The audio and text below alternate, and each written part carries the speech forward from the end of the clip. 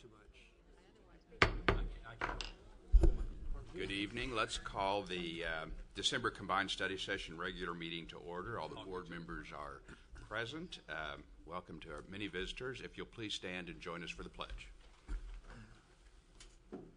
Pledge allegiance to the flag of the United States of America and to the republic for which it stands, one nation, under God, indivisible, with liberty and justice for all.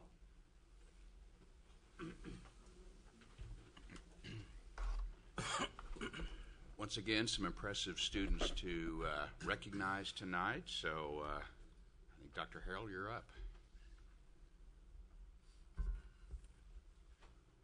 Good evening, Mr. President, members of the board, and thank you for having me here again this evening to celebrate some of our outstanding students. We have 2 high schools represented this evening. We're going to start off recognizing a young lady by the name of Nancy Fairbanks. She is here with her parents.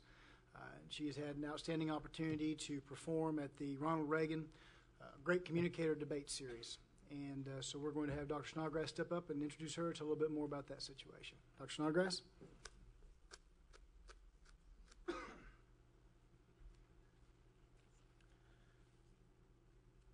Well, this was a huge honor, and I don't know a lot about it, but I'm going to have Nancy explain it. But I know there were, first of all, this is her parents, Judy and Zeke Fairbank, and this is Nancy. There were 7 regions across the country, and there were winners of those regions that were then flown to California to debate at the Ronald Reagan Library, okay? And so Nancy got all the way there, got 2nd place in the country, but it was a split vote, okay? She won $8,000. You know, I get to the important stuff. She won $8,000, and she gets to attend a leadership thing at a university this summer. So I'll let her talk about what her experience a little bit and what it's meant to her, and then go from there. So this is Nancy. Okay, go Nancy. She's a debater, so she talks. Yeah, it was an incredible experience to get to participate in, and I generally do public forum debate with a partner. So this type of debate, it was singular, you were on your own, and it was different than anything I'd ever done before. But it was set up by the Annenberg Foundation and the Ronald Reagan Presidential Library in order to get students kind of interested and involved in government. So we started off by doing 7 competitions across the nation, as Dr. Snodgrass said, and then there was also an online region, which was very interesting that they did one online. But I went to the central one held at University of Notre Dame, and our topic there was on mandatory national service. So we all debated that, and then they took the winners of each of the 7 regions in the nation and the online region in order to fly them out to California, and we got to debate at the Ronald Reagan Presidential Library. And I had never been to California before, so it was very impressive that was the first place that I ever got to go there. I'm sure there are not so good parts, but that was the best. So it was an excellent experience. And then our topic for that was the balanced budget amendment and whether we should add that to the Constitution. So we debated that. It was really incredible to get to meet the other young debaters there. They were all spectacular people, and I had a lot of fun. And my coach, Jack Tuckness, went. He's been very supportive of the debate program at Central and has really run an excellent program there. And so we debated that, and then we got to final round, which was awesome. And I got to debate under the wings of the old Air Force One that they have at the library. So there's this huge, intimidating plane where I get to debate, which is a little scary, but it was an excellent experience overall, and definitely something that I hope that future students in Springfield can do.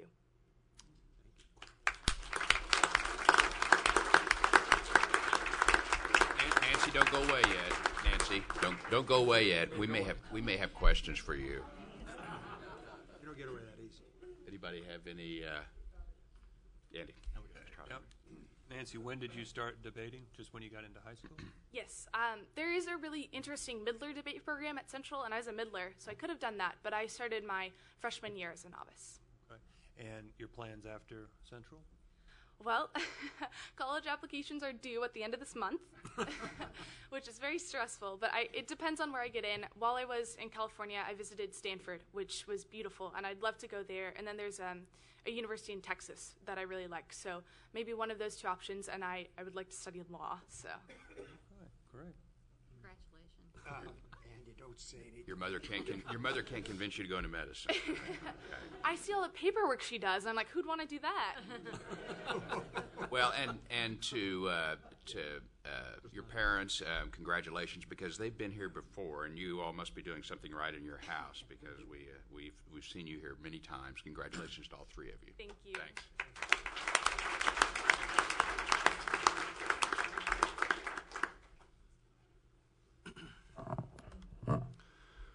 We also have three other groups to celebrate this evening: HTV, Central Intelligence, and Central Journalism, all of which you attended the Journalism Education Association award ceremony in San Antonio, Texas, earlier this fall, and all of which have won national recognition.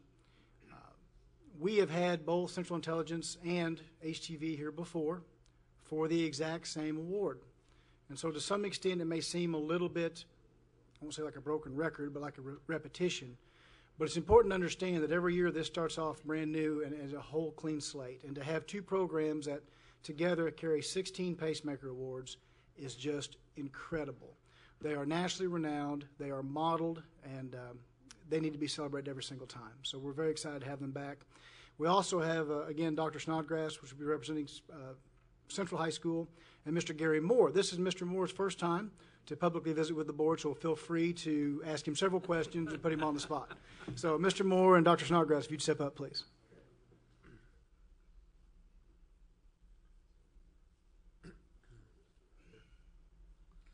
I'll go ahead and get it over with. I want to thank you for having us out. One of the good things about coming to a new position is that sometimes you get to inherit some things, and we've really inherited a great group and program at Hillcrest. I brought Sheridan Turner with me. She's one of our co-sponsors and a couple of our students. I'd like to bring them up real quick to explain the programs and the awards. Well, we're really excited to be here tonight. This is our 12th Pacemaker. I'm telling you what, every year I've watched the program grow, and it's just an honor to be part of this program.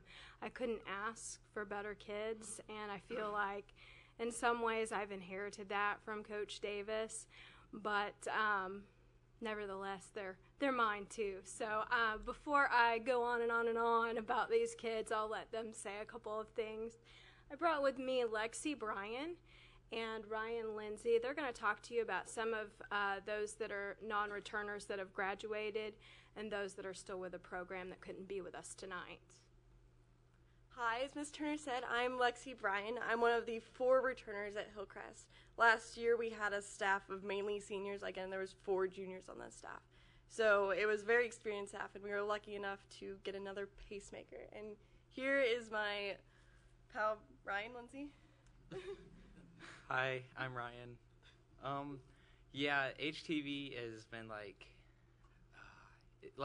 I don't know, it's just, like, lots of people in high school, like, they find, like, their, like, home, I guess, in, like, sports programs or speech and debate or something, and I'm, like, I'm not good at talking in front of people, and I'm the most unathletic person in the world. So, like, HTV was just, finding that was, like, just a really good thing for me personally, and, yeah, just, like, this year, like, there's only 4 returners, and that's just been a great experience within, like, a separate great experience, because it's really, like, we have had to really, like, step up our game and, like, lead everybody else a lot, and so that's taught me a lot, not just about, like, media and journalism, but also about, like, leadership and that sort of stuff. So. Any questions or comments for the Central, for the Hillcrest group? Mr. Hosmer. I just want to kind of walk us through the pacemaker, and we hear a lot about it, and we've heard how you win it, but what is it, how many schools win it, and how do you win it? As I know of, basically what we do is there's a bunch of different, like, pacemakers you can win, and what we enter in is the monthly pacemaker, because every year, or every school year, we do a bunch of monthly shows, and so what our pacemaker was made of different, like, we selected stories out of every of the month shows, the stories that were our best, and we line produced it all together, and we entered it. When was the pacemaker? I'm not sure when you enter it. June 19th. And as far as I know, the pacemaker hasn't been around long, but we have won 12 pacemakers, and I think that's more by far than any other school in the country. So that's the most I know about it. I would like to recognize Brianna Feemster and Kaylee Pryor. They're also other returners, but they were both sick tonight, so they're not here. There's about 14. Also recognized was the news director Morgan Wilson, line producer Brad, and line producer Brad Thomas. Thank you all very much.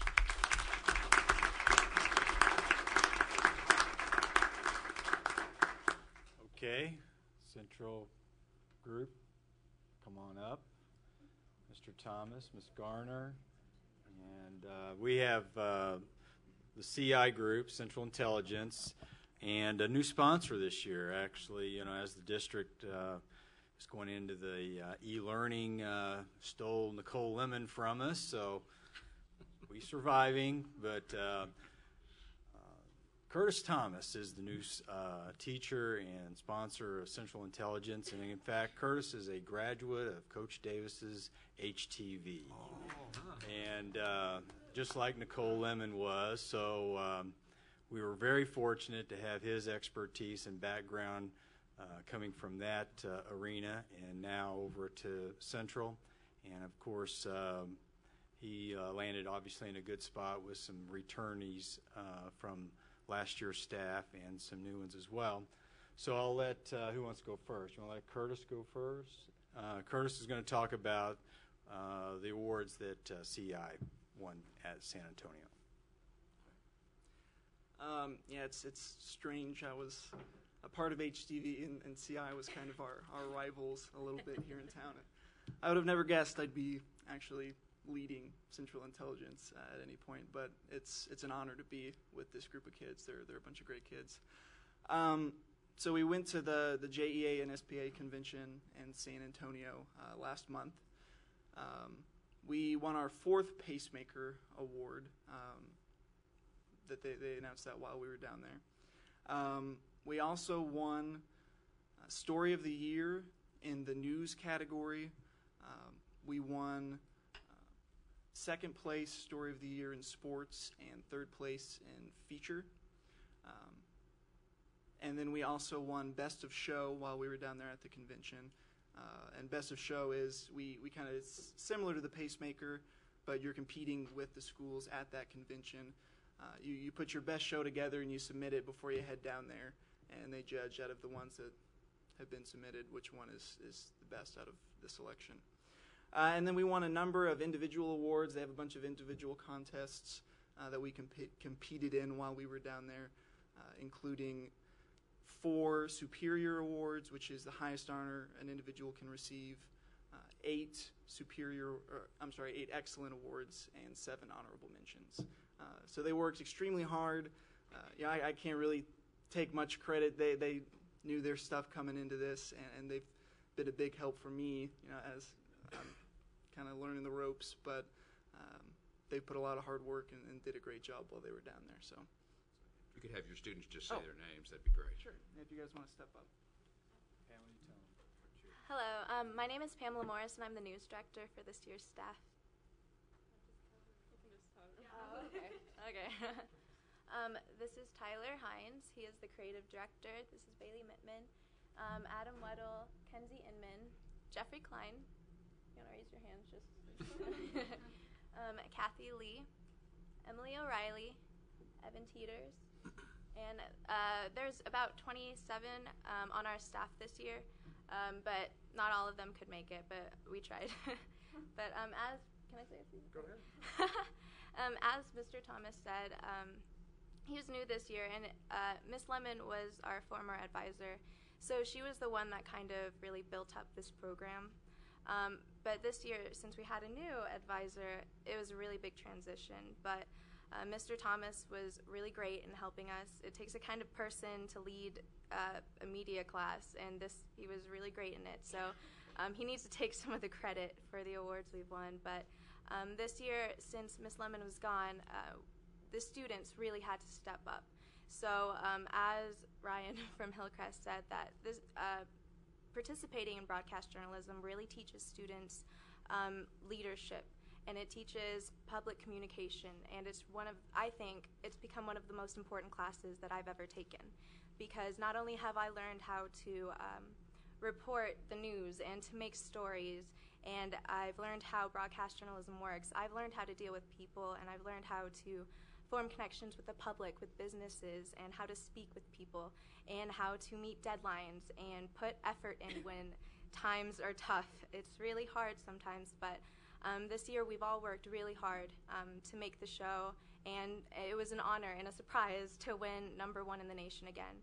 And so that was one of the best things we could have done this year. So I think it was a little iffy coming into the year because we didn't know what to expect, but I'm glad that at the end of this year we can say that we did our best and we can be proud of what we've done. So thank you for recognizing us.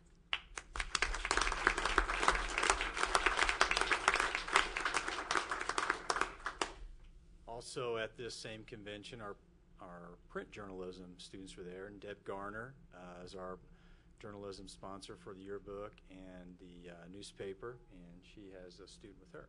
Go ahead, Deb.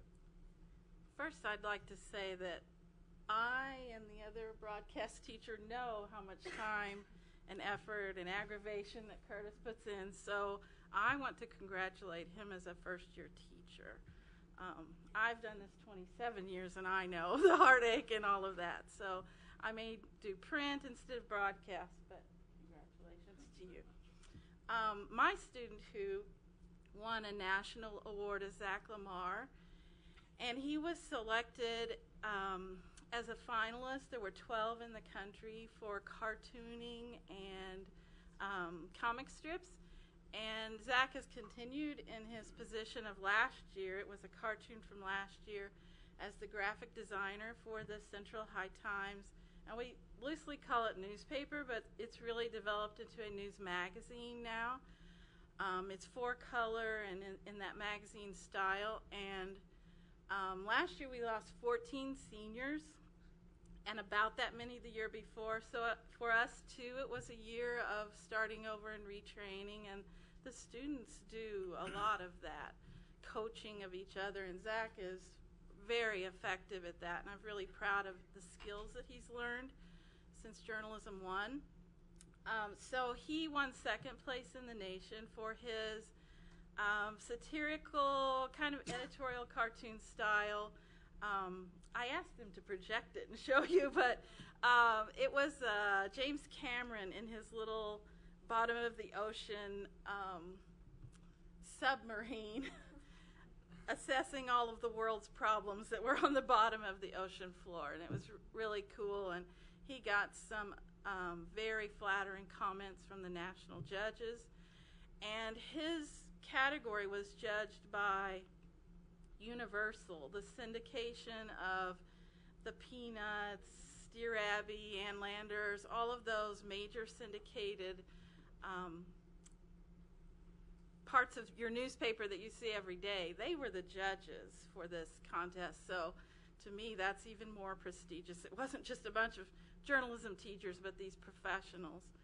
So I'm quite proud of him, and this year he started kind of a new slant for cartooning. He's decided to do a cartoon strip, and the main characters are central teachers who have become superheroes with special powers, and it's very entertaining and very professionally drawn, and I can't wait to see it when he gets it all put together, because it's really well done, and we have a paper coming out Friday with some excitement. So we're looking forward to everybody seeing his work again. So congratulations. Free editing, I bet.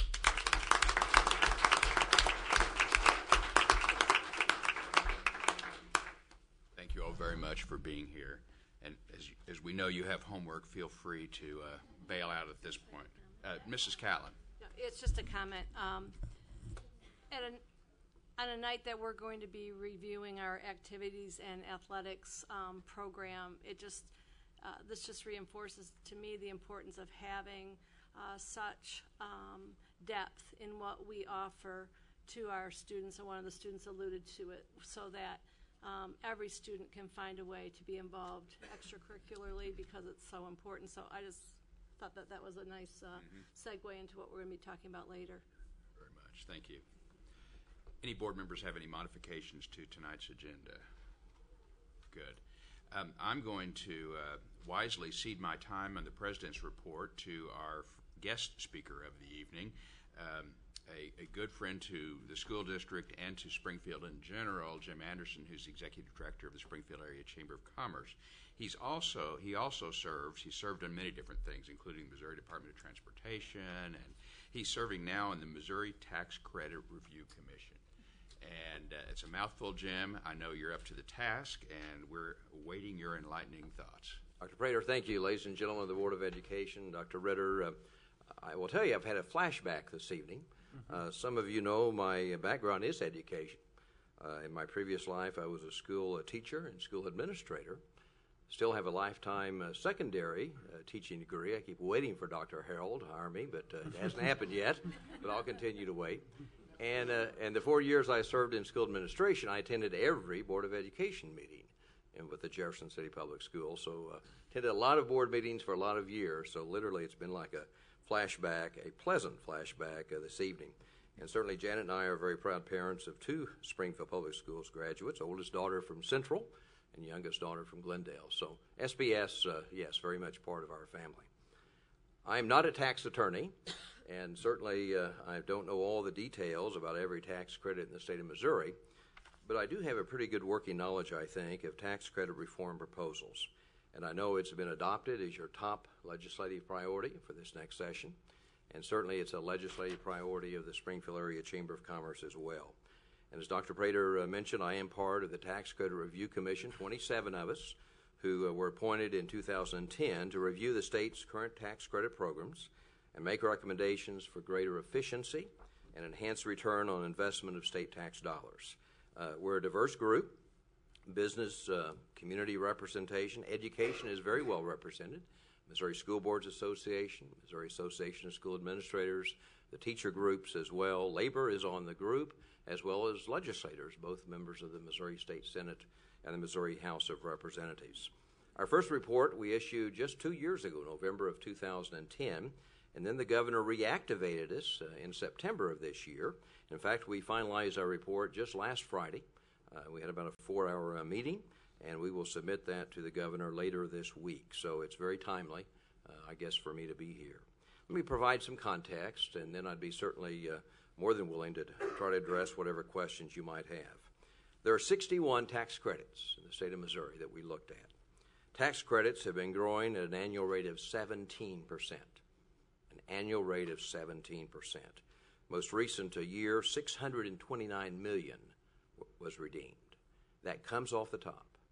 There's no legislative oversight. There's no debate. It's not subject to appropriations review. It comes off the top.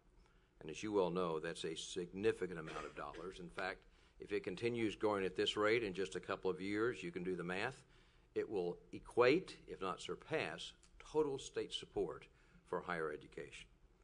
As a percent of net general revenue, to give you some context, in 98 it was 1.7%. Today it's 8% of net general revenue. I would tell you that not all tax credits are created equally. I'm very much aware, of course, of the economic development tax credits. We deal with those all the time in our job. We focus on return on investment, and quite frankly, those probably have the greatest ROI to the state of Missouri. Our recommendations in 2010, we're refining some of those now for the 2012, is eliminate or not reauthorize 25 of those 61 tax credits. We also recommend a periodic legislative review. Right now, there's no review. Let's bring some accountability to those tax credits. We recommend clawbacks, and that simply means on those performance-based credits, if you don't do what you say you're going to do, then you're going to return that money to the state of Missouri. And we also are recommending, and of course all of this is controversial, but the statutory caps are perhaps the most controversial. If those recommendations would be adopted, by the Missouri General Assembly and signed by the governor. We're talking about $250 million right now. $250 million of immediate savings. You know, and I know that the two large ones and the most controversial around the state, and certainly in our community, are historic and low income. Let me reemphasize again and again, we're not recommending elimination of those tax credits. No one is recommending you eliminate those tax credits. They're great tax credits. They've done tremendous benefit in our community and all over the state. But in this economic climate and in this state budget situation, there needs to be some review of those two credits alone. For example, historic did not have any cap at all, and about 4 years ago was capped at $140 million per year. Our recommendation 2 years ago was to lower that cap to $75 million. The recommendation, and I guess you sort of get a preview of this because the governor will see it, don't tell the governor please in advance, but the recommendation is going to be $90 million.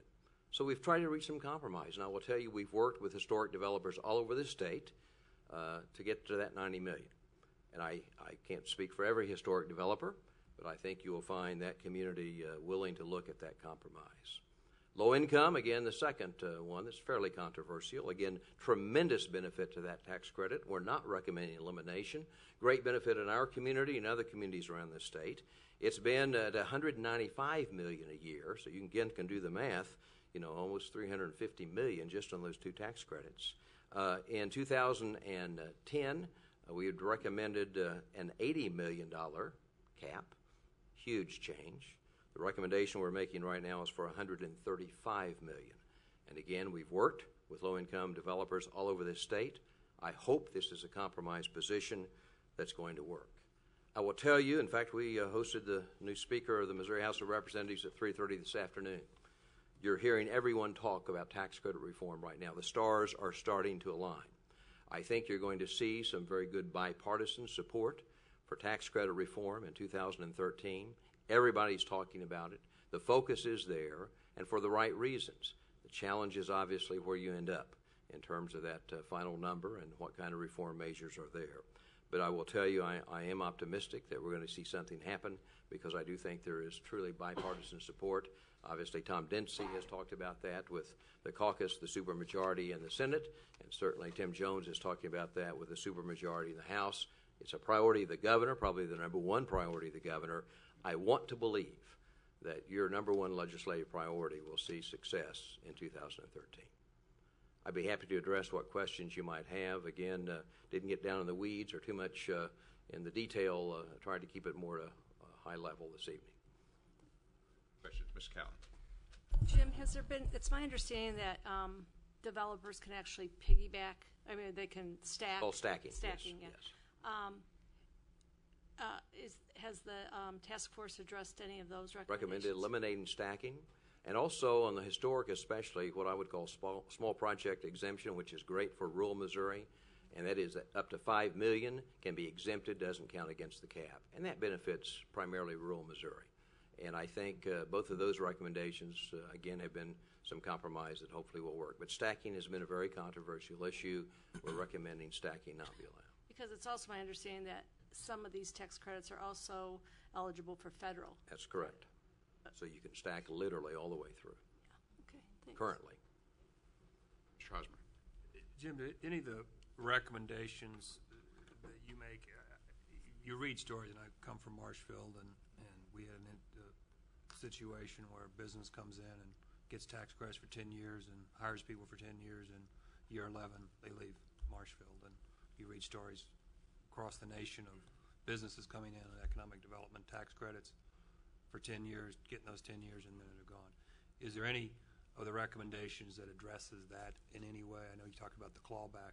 Yeah, that is one, certainly, that if you don't do what you say you're going to do, you return that money. The other is most of the economic development tax credits by design, Andy, are performance-based. In other words, you don't get the credit until you do what you say you're going to do. Now, will that prevent someone from leaving after 10, 15, 20 years? Probably not.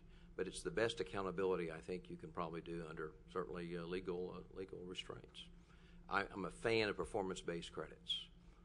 And not all the credits have certainly been that way before, but Missouri Quality Jobs, for example, an enhanced enterprise zone or two that we deal with all the time, Build is another. They're all performance-based credits. You don't get the credit until you create the jobs you say you're going to do or do the capital investment. And the basic idea behind all of these tax credits is, my understanding, you tell me if I'm right, is this wouldn't be done. It needs to be done, and it wouldn't be done but for Absolutely. this help. And I guess Absolutely. that's kind of where sometimes we have a question. I have a question of, really? That wouldn't be done but for... I agree. And sometimes we lose sight of that but-for provision, but absolutely, that is inherently, it should be the crux of tax credits. And again, I think you focus on ROI, and you have this remedy model that all tax credits use, so you can determine ROI. We literally have gone through every 61 tax credit we can tell you. There are some that aren't returning the investment to the state like others. And I think you need to focus, as you look at legislative review and accountability, on return on investment. We have to do that in our own lives. Why shouldn't that be a case there too? Jerry. Yes, Jerry. I get a couple questions, and one is, I guess the first one would be, how do we protect, or the review commission, some of the term benevolent tax credits that do tremendous good but aren't, it's difficult to do return on investments, but they're things that need to be done for the community, and sort of keep the splatter effect of dealing with the ones that really need even more scrutiny from a return on investment without sacrificing some of those that really need to be done because that's good for the community. And I guess that's one fear I've got as we go through this process, we start throwing the baby out with the bathwater. I don't think that will happen. Okay. And you heard I know me we last lost a few Thursday, and I'm going to say it again. I'll get in trouble for it, but it was irresponsible for the General Assembly to allow benevolent tax credits to expire. It got caught up in political squalor. Quite frankly, nothing has happened in the last 3 or 4 years as it relates to tax credit reform because of and it's not so much partisan, because frankly most of this is within the same parties. But it's just the political squalor and a lot of agendas and special interest always seems to be the case in the political process. But the benevolent tax credits are such a small part, like 1% of the total. Yeah. And it makes such a difference, obviously, around the state. Look in our own region, the difference it's made. So, as you know, Senator Dixon has pre-filed a bill. I think there'll be widespread bipartisan support. I think it will happen to restore the benevolent tax credits like 1 or less than 1% of the total. I just hope they don't use them as hostage. I don't think they will. They have before, but we've changed some personalities. Don't ask me to name names, but we've changed some personalities, and I think it will not be held hostage. The second question, and this is probably maybe not a fair one because I'm not sure you guys talked about it, but did you address any of the $2.5 billion liability that we've got out there that haven't been redeemed yet? I mean, that's a huge hit over the next, maybe the next 5 years. We have. Was that part of the scope of the commission? It was not, but certainly it was part of the discussion, and it is scary. Now, a lot of those will never be redeemed, and that's the question mark, because most are historic and low income, quite frankly, and that's the question mark, is what the redemption will be. So when no one really knows, and that's also a little scary, but yes, there's a potential liability out there that's pretty significant. But that was not within our purview, but it's, and frankly, I don't think a lot of people even know that liability exists. I think you're exactly right. And I appreciate your effort and the time you guys spend on this. I know it's got to be you hear school board's a thankless job. Sometimes I can't imagine sitting up there and dealing with what you're doing in a situation like that. So I certainly appreciate your effort and others that are doing that. And, you know, we keep talking about tax increases and stuff like that. We have a solution right there. If we would just do what your commission has recommended, we solved some significant revenue problems. I would also tell you your associations were well represented, whether it be School Board Association or school administrators, whether it be MSTA or MNEA or AFT. The representatives were great, and everybody took a big picture view. And quite frankly, I didn't think we would get anything accomplished, because there were users of tax credits, recipients of tax credits. There were folks who were getting burned. You had a real hodgepodge, and everybody really rose above all that and said what is best for the state of Missouri in a much greater way, frankly, than I thought would happen. And education-related groups were great representatives on that commission. Questions? Will you recommend any sunsets provisions? We will not, Dr. Prater. Let me tell you what we're doing here. That was a lightning rod in 2010, especially with historic and low-income developers, if I can be so bold to say that. We are not recommending sunset this time, but we are recommending what I think could be the same thing, but it's all about language. We're recommending that periodic legislative review for accountability, but we're not using the word sunset, which was a lightning rod and hurt in 2010. Well, obviously, we're on the same page with you on this issue. The impact to K-12 education funding could be huge if this money were to be redirected. So thank you and the Commission for your work, and I think we'll be talking and have already talked to our legislative representatives. We'll be meeting next week, I guess, with them again. So we appreciate it. And I appreciate the board having this as your number one legislative priority, because a lot of local groups especially are focusing on this like we never have before, and it will make a difference. Well, you told us to. We pay attention. Thank you very much. I better leave while I'm ahead. Thank you. Jim, thank you very much for your time. Jim, congratulations to the Chamber, by the way. National Award, Chamber of the Year. Congratulations. Yes, absolutely. Jim, I'll need your resume. Very good. Dr. Ritter, your superintendent's report. Really, it's just basically to remind everybody that we're finishing the semester before the holiday. I think that's the first time. Bruce helped me. I think that's the first time we've ever done that, and I think we have some kids that are numb a little bit, but realizing they have exams coming up right now. So anyway, just a little bit of a reminder on that. So, okay. Thank you. That's all, because we have plenty coming. We do have a lot to do. I think next would be public comments to address agenda items, and I don't believe, Ms. Luton, we have any speakers. Okay, so let's move on to information items and the ongoing systems review. Let me remind everybody that we'll try to spend 7 to 10 minutes or as much time as needed on each one of the review reports, and then immediately afterwards we'll have a short discussion on the process and do a bit of plus delta. Dr. Goodman. Good evening. It's my pleasure to bring to you tonight the first ongoing systems review summary report, and this is for the month of December.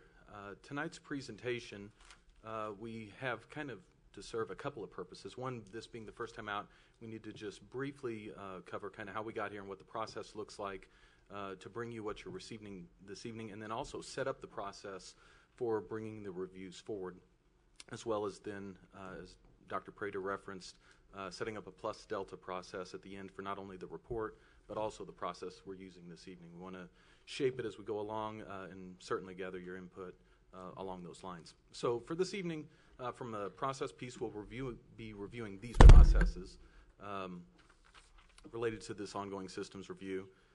The programs coming forward reflect programs that came through in the month of November to Cabinet. So thus the December report reflects the programs Cabinet has had come through in the month of November. Those include risk management, community relations, health services, athletics and activities, professional learning, and special education. And then, as previously mentioned, we will talk about the strengths and opportunities related to the report, related to the materials received, and the presentation. So, thought it important to frame it back around purpose. And this purpose is whenever we went about from moving from this program evaluation structure to the ongoing systems review. And as we visited with Cabinet, as we talked with the lead team, as we got input from the board, really identified that the purpose of an ongoing systems review, or OSR as we've abbreviated it, we're good at creating acronyms and thus we have a new one to add to our lexicon, is to provide the Superintendent's Cabinet a standardized ongoing update to the goals, targets, and key drivers to SB5 at the program, or what we might otherwise know it as the department level. Additionally, then, Cabinet would go about using a defined protocol to review these evaluations and use the findings from the reviews to make policy and budgeting recommendations to the Board of Education. The second piece will come as we fully go through the process. Cabinet does use a defined protocol in terms of how we go about viewing them. The second piece kind of puts, from the program reviews, puts them on the radar right now in going forward to those more formal processes. When we think about the process, we had a series of steps, and I thought it would be important just to briefly walk through those. So SPS had identified this need for a redesign of the program evaluation process a little over a year ago. In November through July of 12, a project work team consisting of myself, Rod Owen, coordinator of custodial services, who is here with us this evening, as well as math curriculum facilitator at the time, Jennifer Reniger. So a cross-functional team came together. We applied the APQC PPM process framework for this redesign, and that took us really from beginning to end November through July, and it was really almost a weekly event of working and fleshing this out. From there, we provided an update to the board at the September meeting about the proposed redesign process, shared that with you all. Received input. From there, we've been burning the midnight oil, so to speak.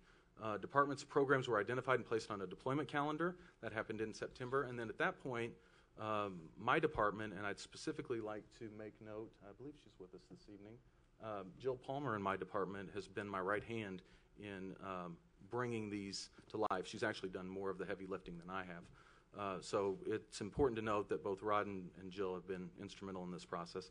And then that takes us to our final component, where program leaders then bring the OSRs to cabinet, and that happened in the month of November. From the perspective of who's coming when, we do have a deployment calendar. It is important to note that we are hitting it hard out of the gate here with 6, and it will not be until April where we will see as many, where we have 7 come through in that regard. So this gives you kind of a sense and a perspective as to who's coming and when they're coming, so to speak. The process itself, so what's it mean to go through this ongoing systems review? Well, there is this planning and preparation phase, and that's where the program leader works with my department to discuss this redesign process, to help them understand kind of what the purpose is, how it's going to work, as well as for us to understand the work of the program, to be standard in getting this input from the program themselves. Then at that point, the program leader works with members of their department as well as my department on goals, indicators, measures, and accompanying data. And that's really kind of the heavy lifting of the work, so to speak. We're there to partner with them and kind of help them through that process. From there, on the technical side, we build this out through Excel, where we capture this summary of these key strategic measures, or what will be known as KSMs, another acronym for us to add, where we can disaggregate for each goal. The results of these Excel files then link into a PowerPoint template, and program leaders then complete, kind of fill in the blank, if you will, of the major sections of the PowerPoint. And this gets us that standardized product that you received for this month's programs.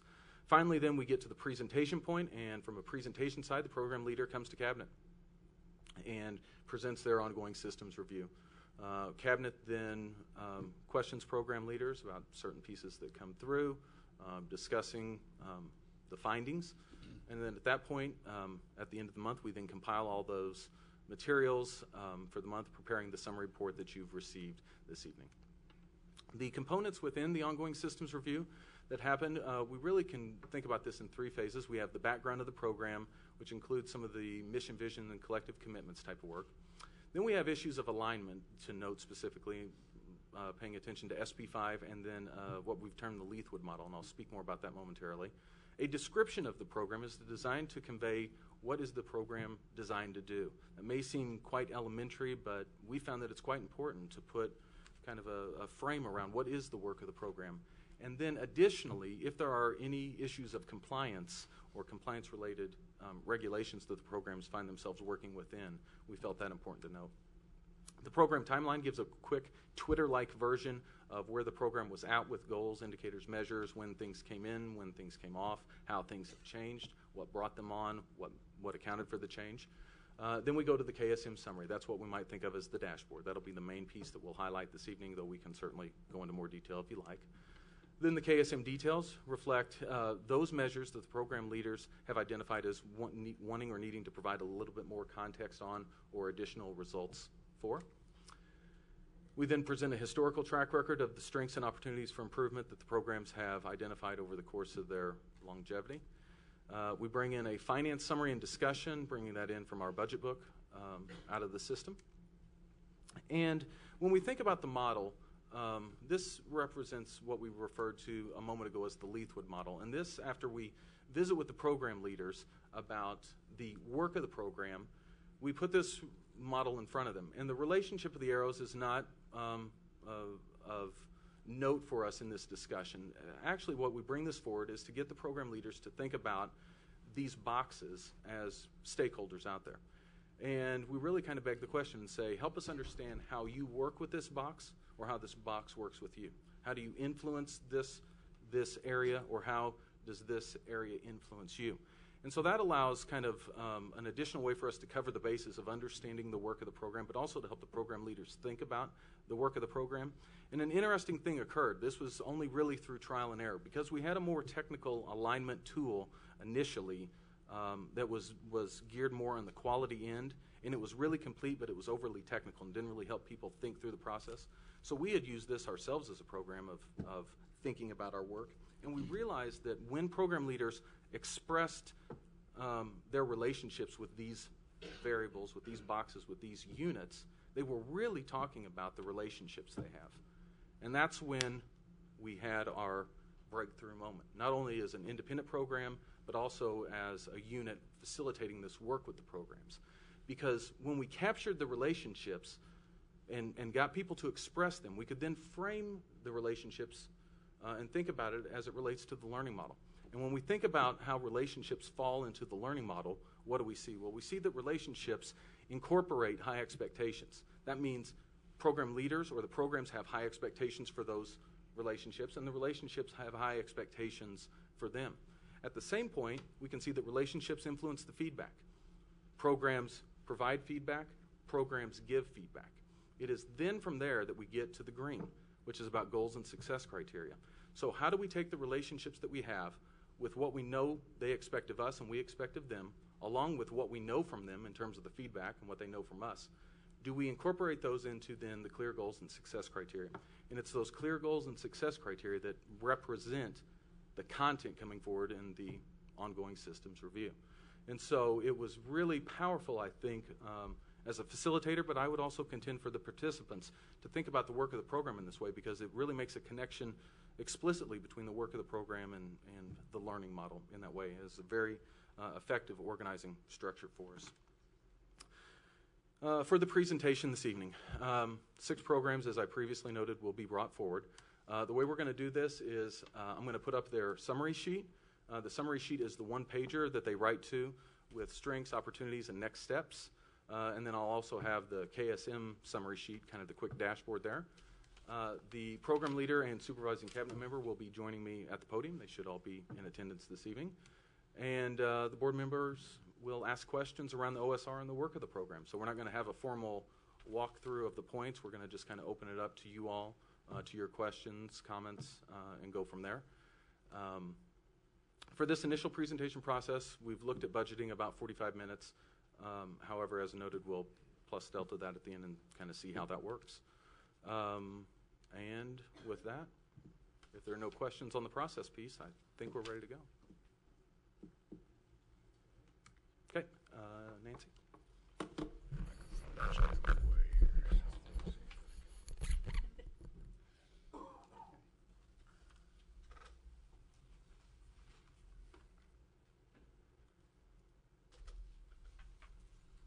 And while I didn't note it in the content piece, just publicly to note, so we have then kind of a structure piece. We have the OSR summary. That's what we're referring to this page as. And then that's followed up by the KSM summary, kind of the dashboard. The link in the upper right does go to the full OSR PowerPoint with all of those other details as we noted.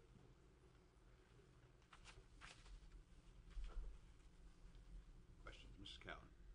It's just a general question to frame it, because I think it will be helpful for the rest of the discussions. But could you, Matt, probably just review how the red range, yellow range, and green range were determined, or who determined those in each of the categories? Right.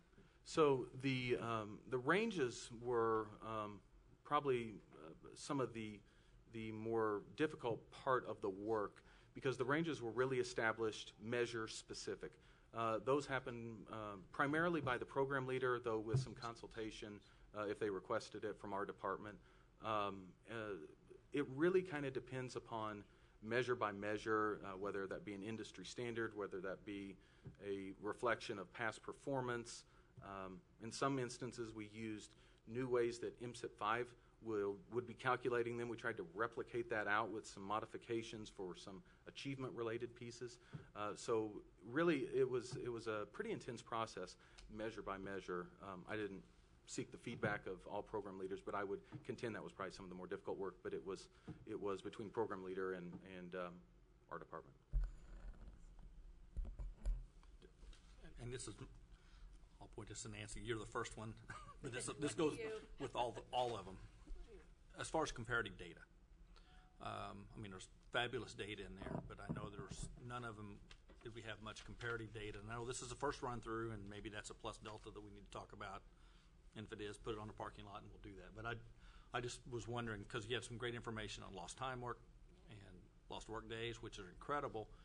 Do we have a feel for how that compares? And you may have an answer. It's just an issue I thought was. Yeah, we do.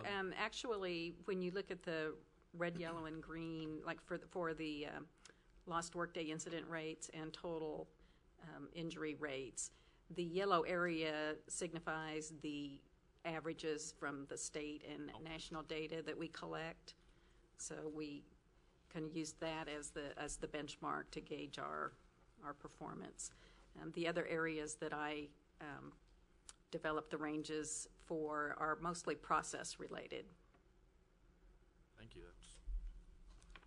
Nancy, go to your next, go to your KSM slide, if you would, and it says 0 in, and I just don't know what number I'm looking at here. 0 in liability exposures.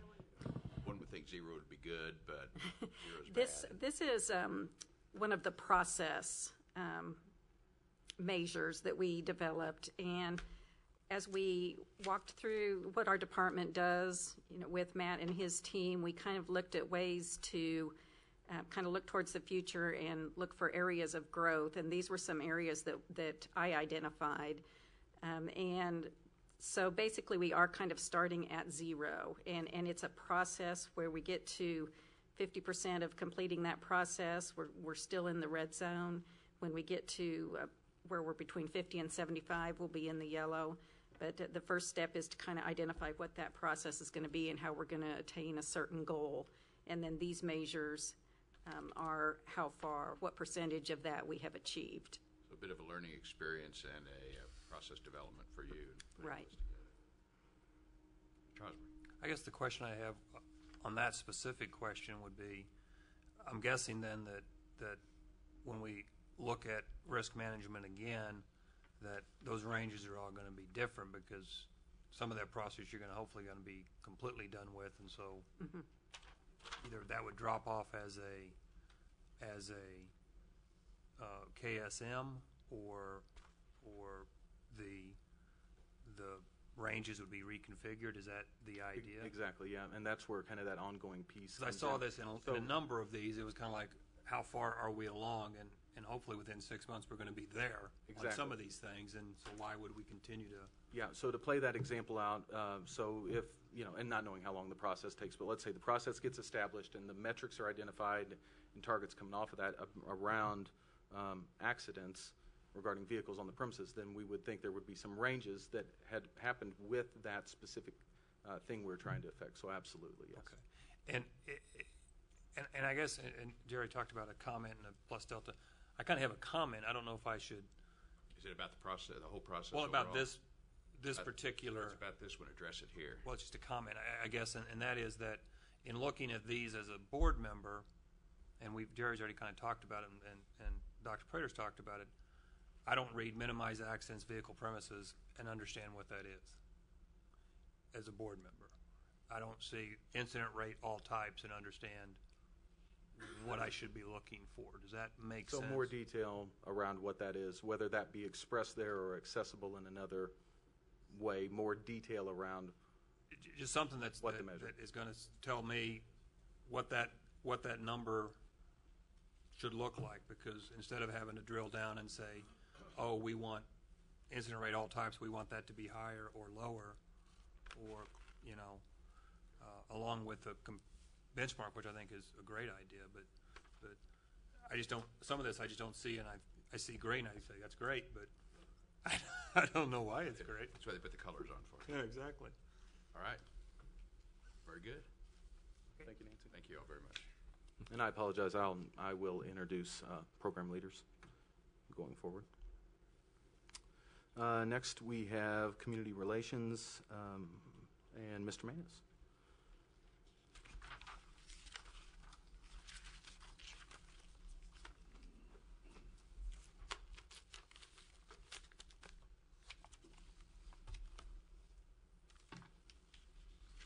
Just like to say I'm very excited to be here tonight.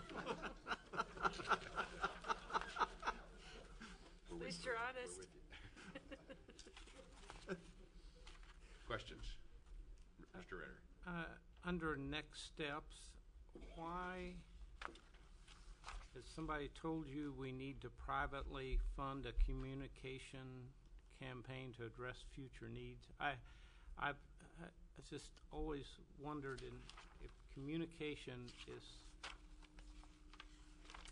extremely important to our whole community, and we talk about that consistently, and teachers to parents, and teachers to students, and board to community, and why would we privately want to fund communication? I just see it as an essential piece, and I just don't understand why, because I think we've crossed the bridge of depending on others to communicate for us. We've said we need to communicate for ourselves, and you've started that plan, and you've developed websites, and we've done a lot of things for ourselves.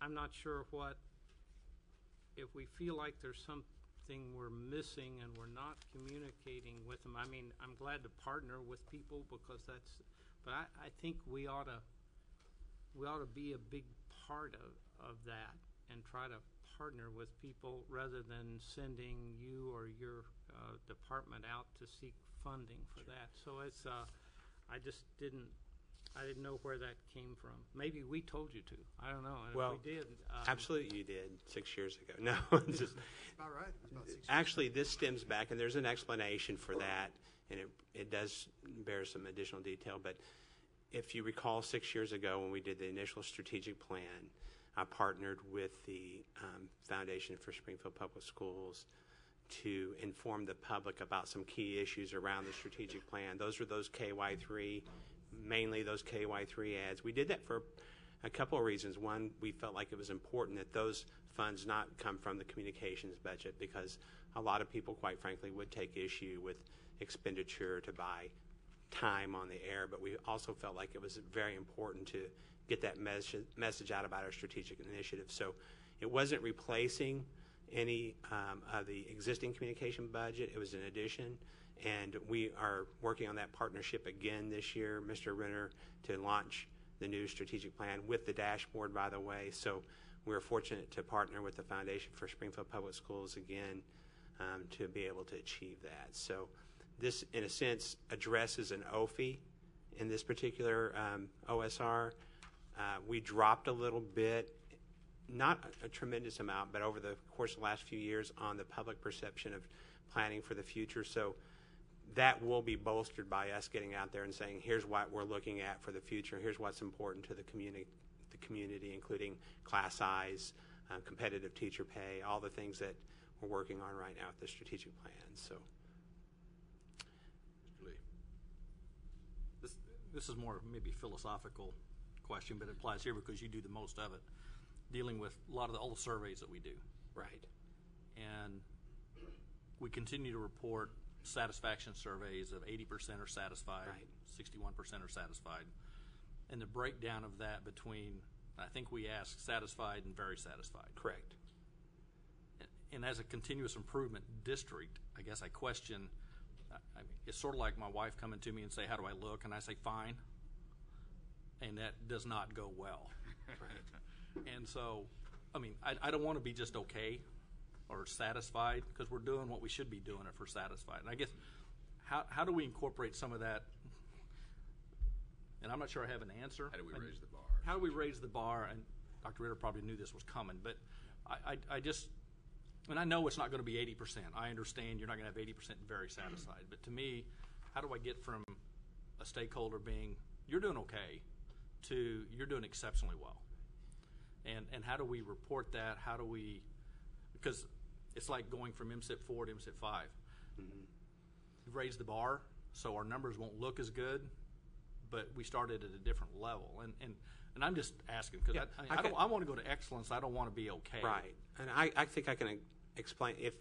If you recall in the dashboard in the new strategic plan, a lot of numbers exist beyond overall satisfaction. So we start to drill into your satisfaction with class size, your satisfaction with the quality of instruction. All that's on the dashboard to see. But we're also very concerned about, obviously, what we call the home run question in the survey is, how do you think we're doing? It's a legitimate question to ask. We do combine overall satisfaction as a number. I would tell you that if the very satisfied dropped, it would pull that number down as well. So there will be a time and place as we become more sophisticated with the dashboard to say, hey, we need to move from somewhat satisfied to very satisfied. But we also have a series of satisfaction questions across a whole range of areas in our district that are, quite frankly, yellow in some areas. For instance, one that's addressed in this particular area is the budget needs reflect classroom. That is largely a perception/communication issue that we take head on. We don't feel like that number is where it should be. So it's not a matter of shying away from quality, but it's also putting up, that big number versus a series of smaller ones. So. This is just something to throw up as you see the different areas, and really this department encompasses, like Mr. Renner was saying, so many important things that we do. I wonder if it's time to start thinking about splitting the responsibility of this department, because it seems to me that there's communications, telling our story, communicating in a variety of ways. I mean, even since I've been on the board, the whole social media website, that whole thing has just, taken off. And then really a strategic planning kind of visionary piece. And then there's the community, what we're trying to do in the community, and really creatively look at, not just the partners in education anymore, but how do we really engage our community and our schools. And so, I just think it's something for us as a board to think about, something for the administration to think about, because I really do think that you get different kinds of talents and different kinds of perspectives in each of those areas. And I think each of these areas individually are important enough that, we might want to start shifting some focus and resource to those different areas. So I would just add something a little bit unique. I know we're on a time frame here, but we've gone from 8 FTE to 4. I know. And part of that flexibility that you're speaking to, I believe, has been reflected in our decisions, which is 1 FTE has been moved from community relations to choice and innovation. That was originally our FTE, but we moved, we thought that was where the emphasis should be. So that expertise has been moved in an area that the district needs to address. We also did the same with the website.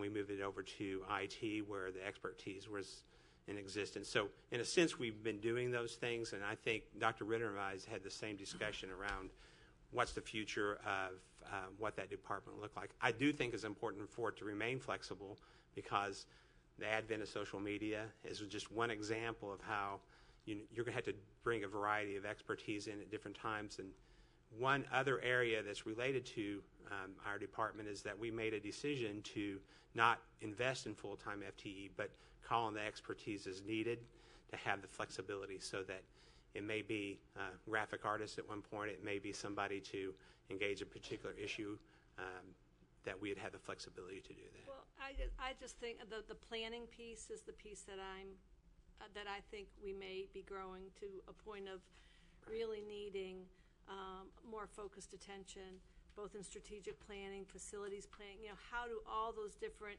plans that we need to continually have and continually look at and revise, how do we have someone who's, or a group of people that are very trained in all of those, in that area to conduct those Right. kinds of facilities. I mean, or those kinds of that kind of planning. I think that's something that I think Sure. we may And be it's a growing little, into. the reality is the strategic planning from the community relations standpoint is really about stakeholder input, collecting that data from our customers.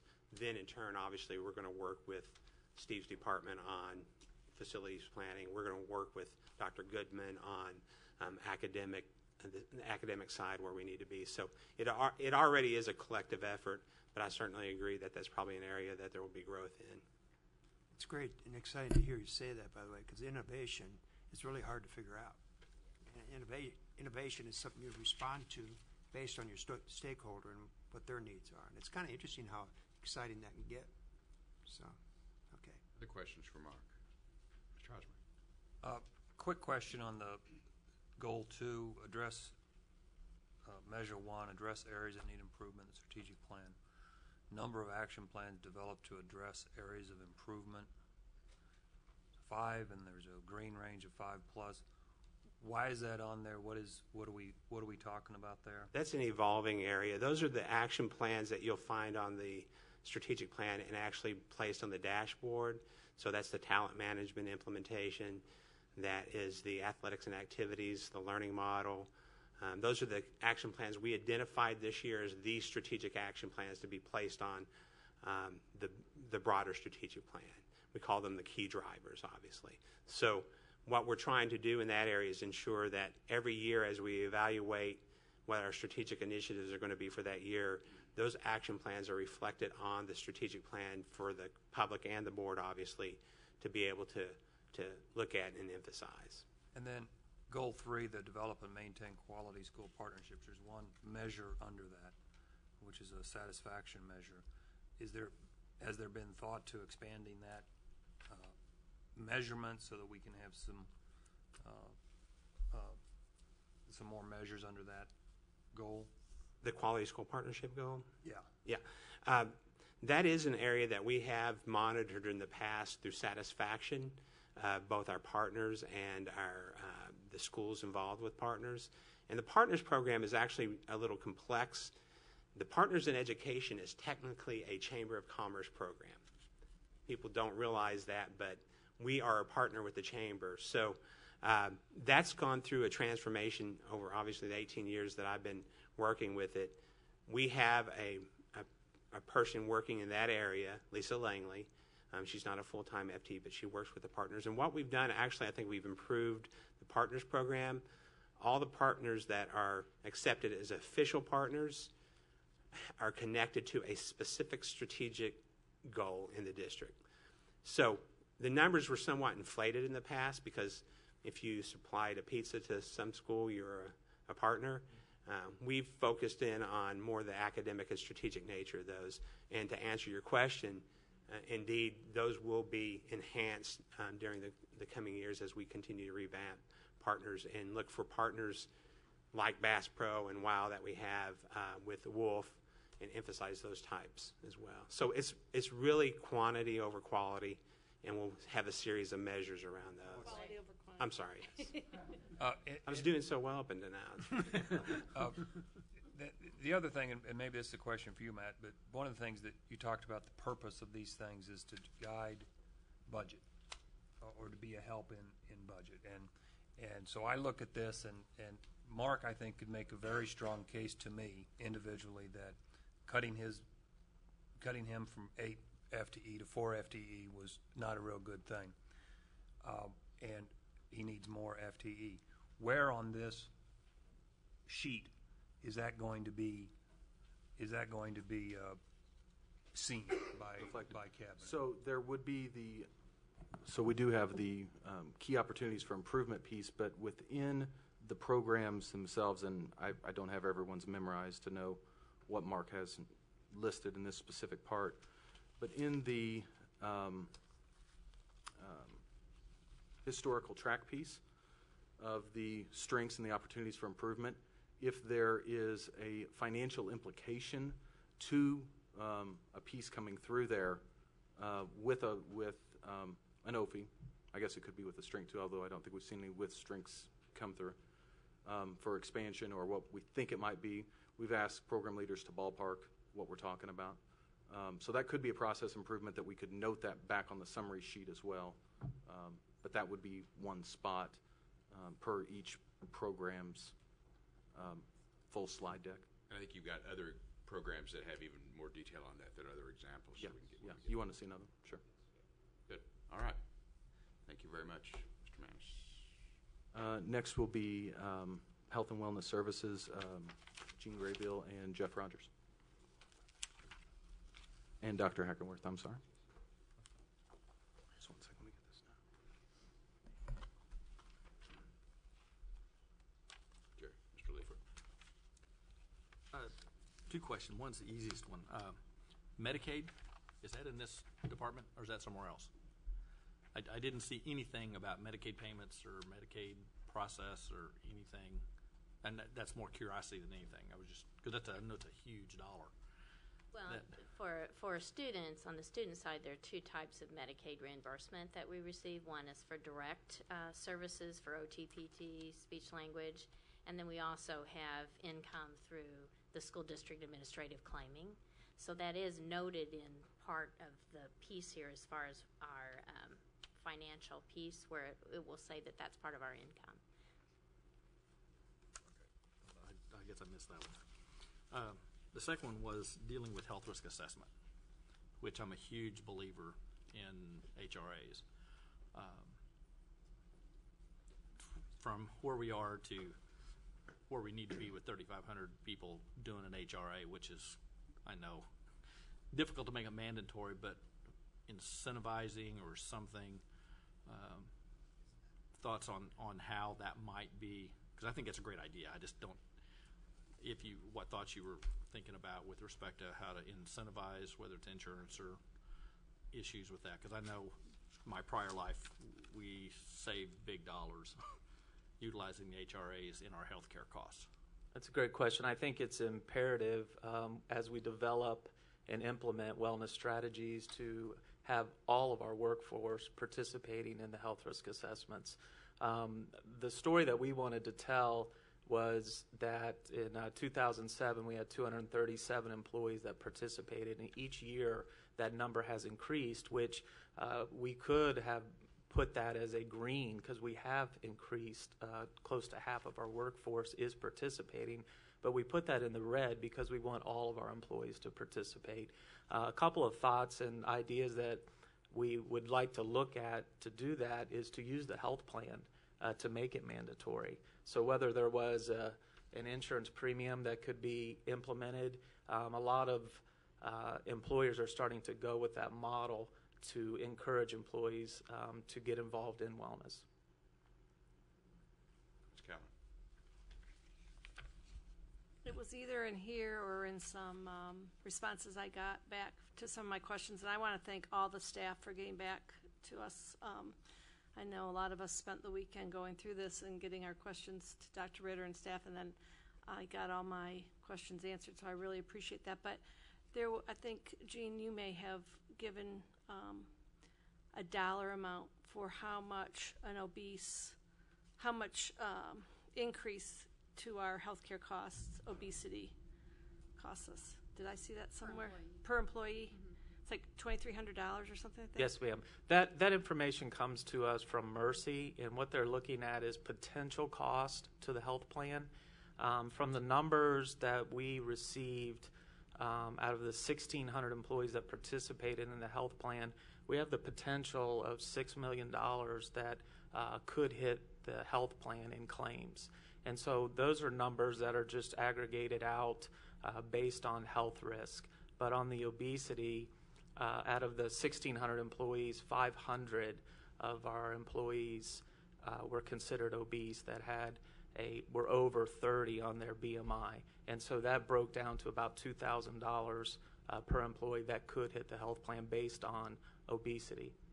Then do we because I think this is something as a board we really need to look at in terms of mandating this participation, because if we want to continue to provide the kind of benefits and really the excellent benefits that we do to our employees at no cost to them, we've got to look for ways to find savings, or to incentivize healthier life choices. Do we offer like a Weight Watchers or access to those kinds of programs? And is there an incentive, or are those paid for by? We do. I've been able to use some of the wellness budget dollars to offset costs. We work with vendors, whether it be Mercy, Cox, Weight Watchers, or Jenny Craig, and we also have a program on site that we offer. Our nurses are really our biggest cheerleaders. They do offer and help us support some Biggest Loser programs. As far as incentives, I think the board passed the Fitness Center reimbursement program, which was huge as far as incentivizing employees to get involved. And the first step to being involved in that is to you have to do a health risk assessment. But what we're really trying to focus on is how do you get those employees that are not engaged, either through incentives or using some other methods to get them plugged into wellness. Are there any ongoing programs? I know my employer, I'm participating in a don't gain more than 2 pounds over the holidays kind of thing, and I get a thing. I get a thing every week. That's a great lunacy. But it's those kinds of things to keep it, and I get a portion. I mean, it's just kind of a fun little way to, it's a virtual thing. But do we do that kind of thing? I mean, that would be cheap. Yeah, we have a lot of programs as far as we have a newsletter that goes out just promoting different programs. September, the month of September, we gave away the pedometers to increase employees' awareness of getting out and being active. There's a lot of different programs that we offer, but I think what we're trying to do with wellness is get it to outcome-based as opposed to program-driven. If you look at wellness programs across the nation, about 98% of them are going to be program-driven, which is a lot. I think we've done a really good job, but we want to be that 2% that really has that impact on our healthcare expenditures. Well, I think it's very important, but I do think there's a process here, and habits that have gotten into take time to get out of. So, I certainly applaud the progress that's been made. I think that's really important to pat yourself on the back for progress that's already been made, and understand this is a progress, and this is a process that'll continue. A question about, we have the percent of obese students, and fifth grade, I look at fifth grade, 40% of our fifth graders are obese, and that's unfortunately, it's not a shocking number. It should be a shocking number, but that measurement, even though I think it's good information, and another measurement that I saw, and I think Chris maybe would ask a question in an email I'd seen, number of students with chronic health concerns. Can you talk to me about why that is a measurement that's got a red range, yellow range, green range, when it doesn't seem like we have much of an impact or can have much of an impact on the number of kids that have a chronic health concern? Yeah, I can actually frame that, not that one specifically. I'll let Ms. Graybill speak to that. But we do have kind of these measures that come through across all the programs. And part of that reflected kind of the coaching and the discussions we had when asking the programs to think about their work and saying, what are we doing that reflects the work? And it really kind of connects to that learning model idea in terms of the relationships related to high expectations and effective feedback. And it was a function, so in terms of why is that ours? It's because it falls within the scope of where our people find themselves kind of doing the work and that reality in. And so if that was one along with number of medications administered, that is in the daily work piece that's coming in. And so is there from a process piece, or do we have a sense of what that number is? We felt that this is probably the one way to kind of bring those in. Now maybe those pieces may fit in more of a program description, kind of some almost more of a leading number to understand the work of the program, X number of staff, distribute X number of medicines. But that was somewhat intentional to try to make sure we had more in scope out of the gate.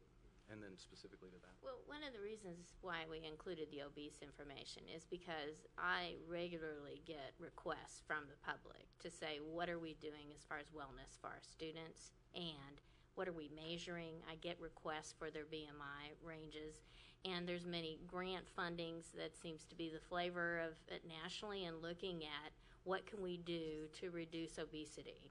And so one of the things that we've been collecting is the BMI information on our students. So we've done a number of things to improve, and working with different departments like nutrition services and the changes that they have made, because the public wants to know, what are we doing from the school system's perspective as far as making positive changes? So what has nutrition services done?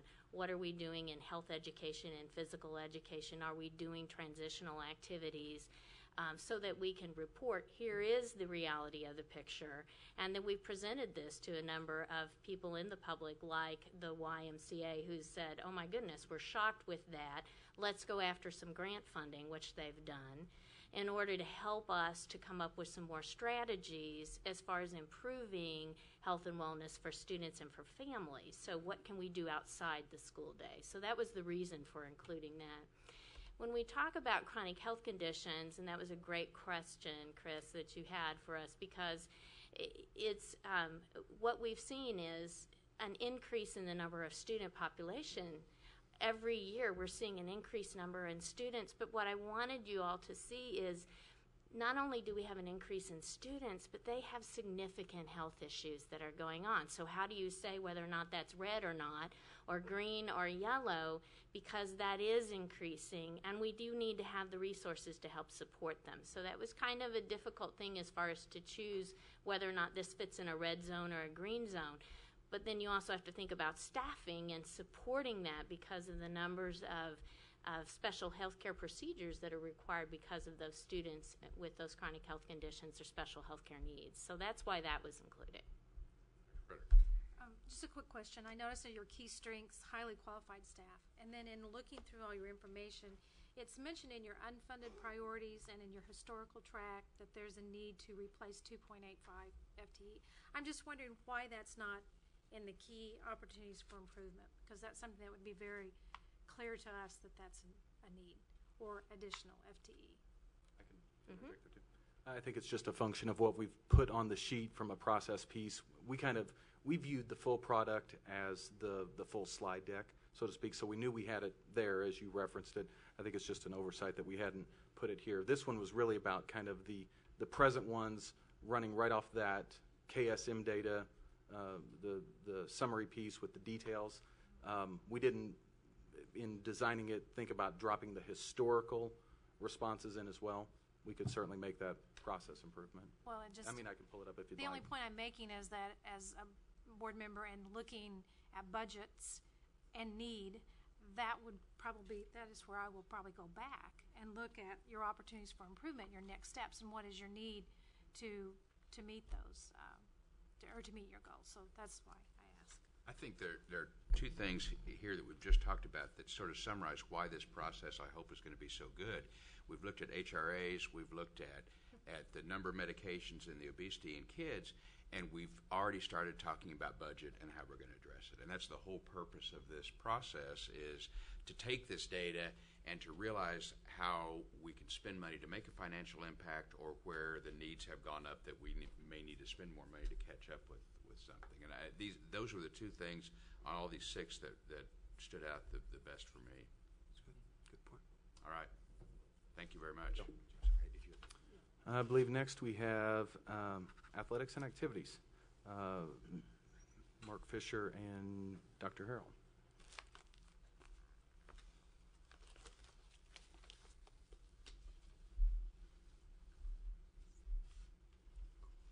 Who wants to lead? Mr. Renner. Well, let me just say I'm glad the ongoing system review is at the board level, because I know there's been a committee that's been dealing with this for 3 or 4 years, and it never got to us because it was decided other things were more important, and we still may decide other things are. But I'm glad we've gotten this so that we can start putting all of this together. one, I think the key strength, that's what I've thought all along, the grade point average, all the way back to Edsall's day when we would talk about dropouts and graduates and GPAs, and we know students who are involved in activities consistently are there. And we never as a board, I guess, decided, I think our middle school area presents us with the greatest opportunity for improvement.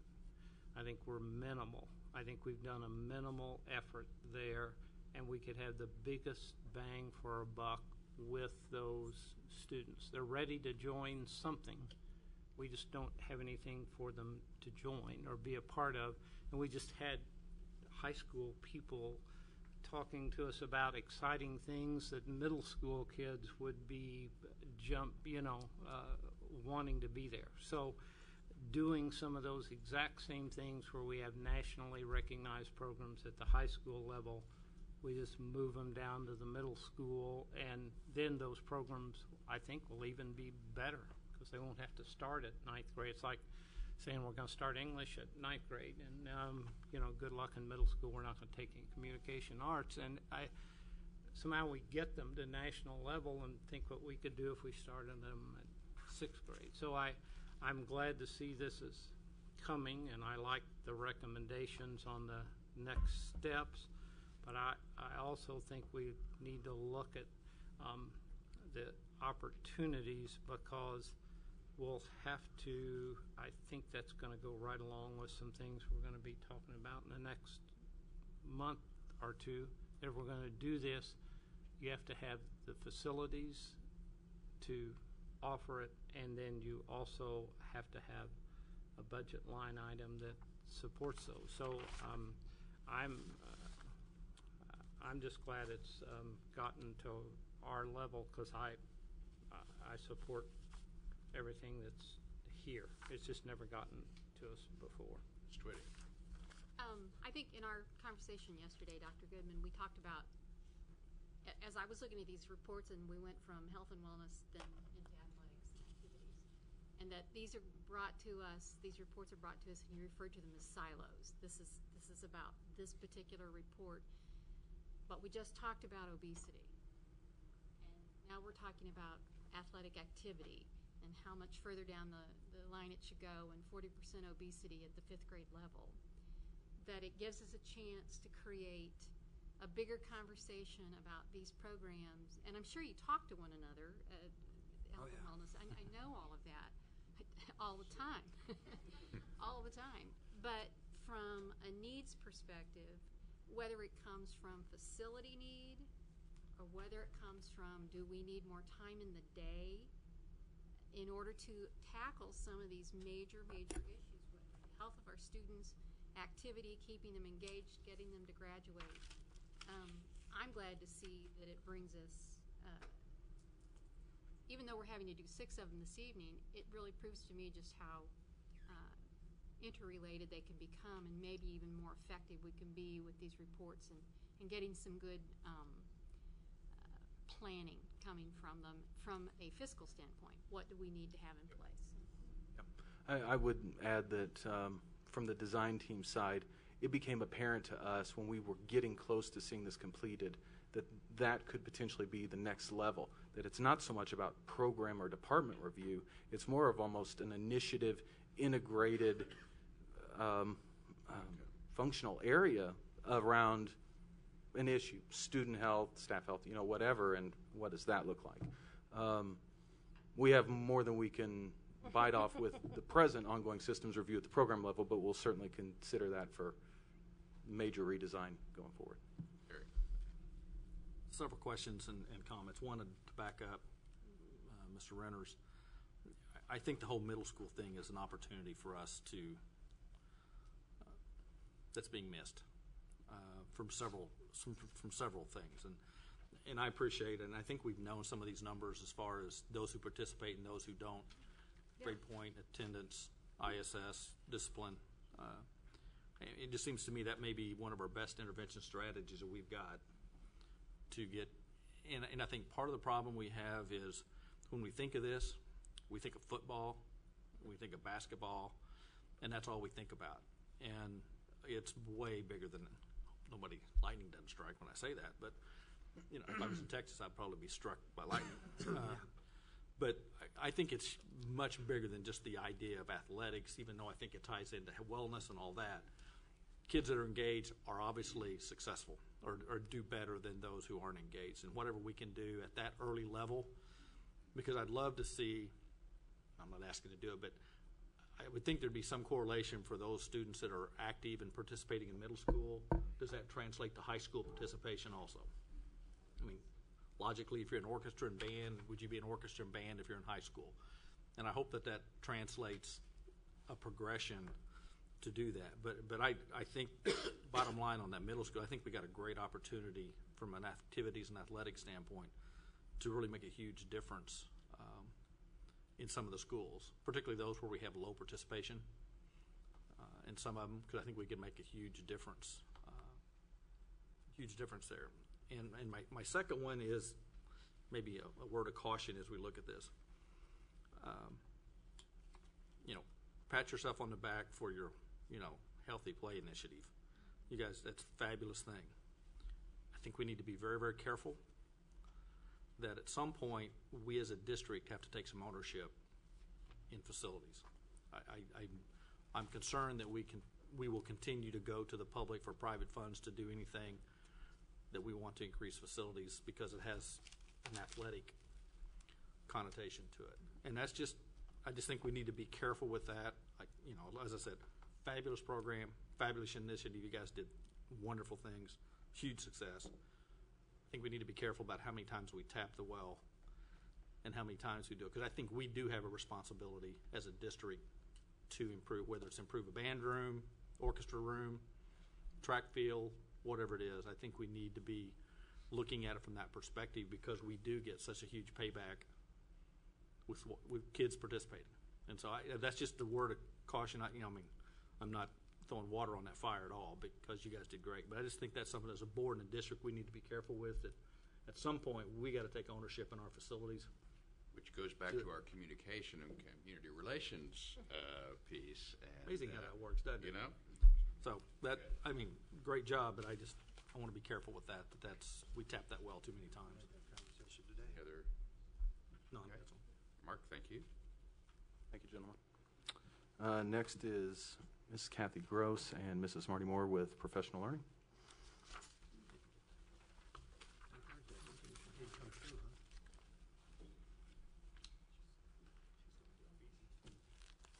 Who's up? Dr. Goodman, this didn't come through, by the way. The board is saying that. The link. The link Didn't work. Oh, is that right? Yeah. Oh, no. And I tested them all. I meant to Kathy's notify gonna be you off easy Sunday with that about one. Okay, so we're going to go through the next 30 minutes. And, sorry. Is there a certain part you'd like me to flash up? I'm sorry about that. I thought I tested all links. Got the summary. I'm sorry? Go back to the summary Summary. page. Oh, Go back okay. Go back to where we. Good. I needed it because it was well and okay. Dr. Frederick. Just a quick one.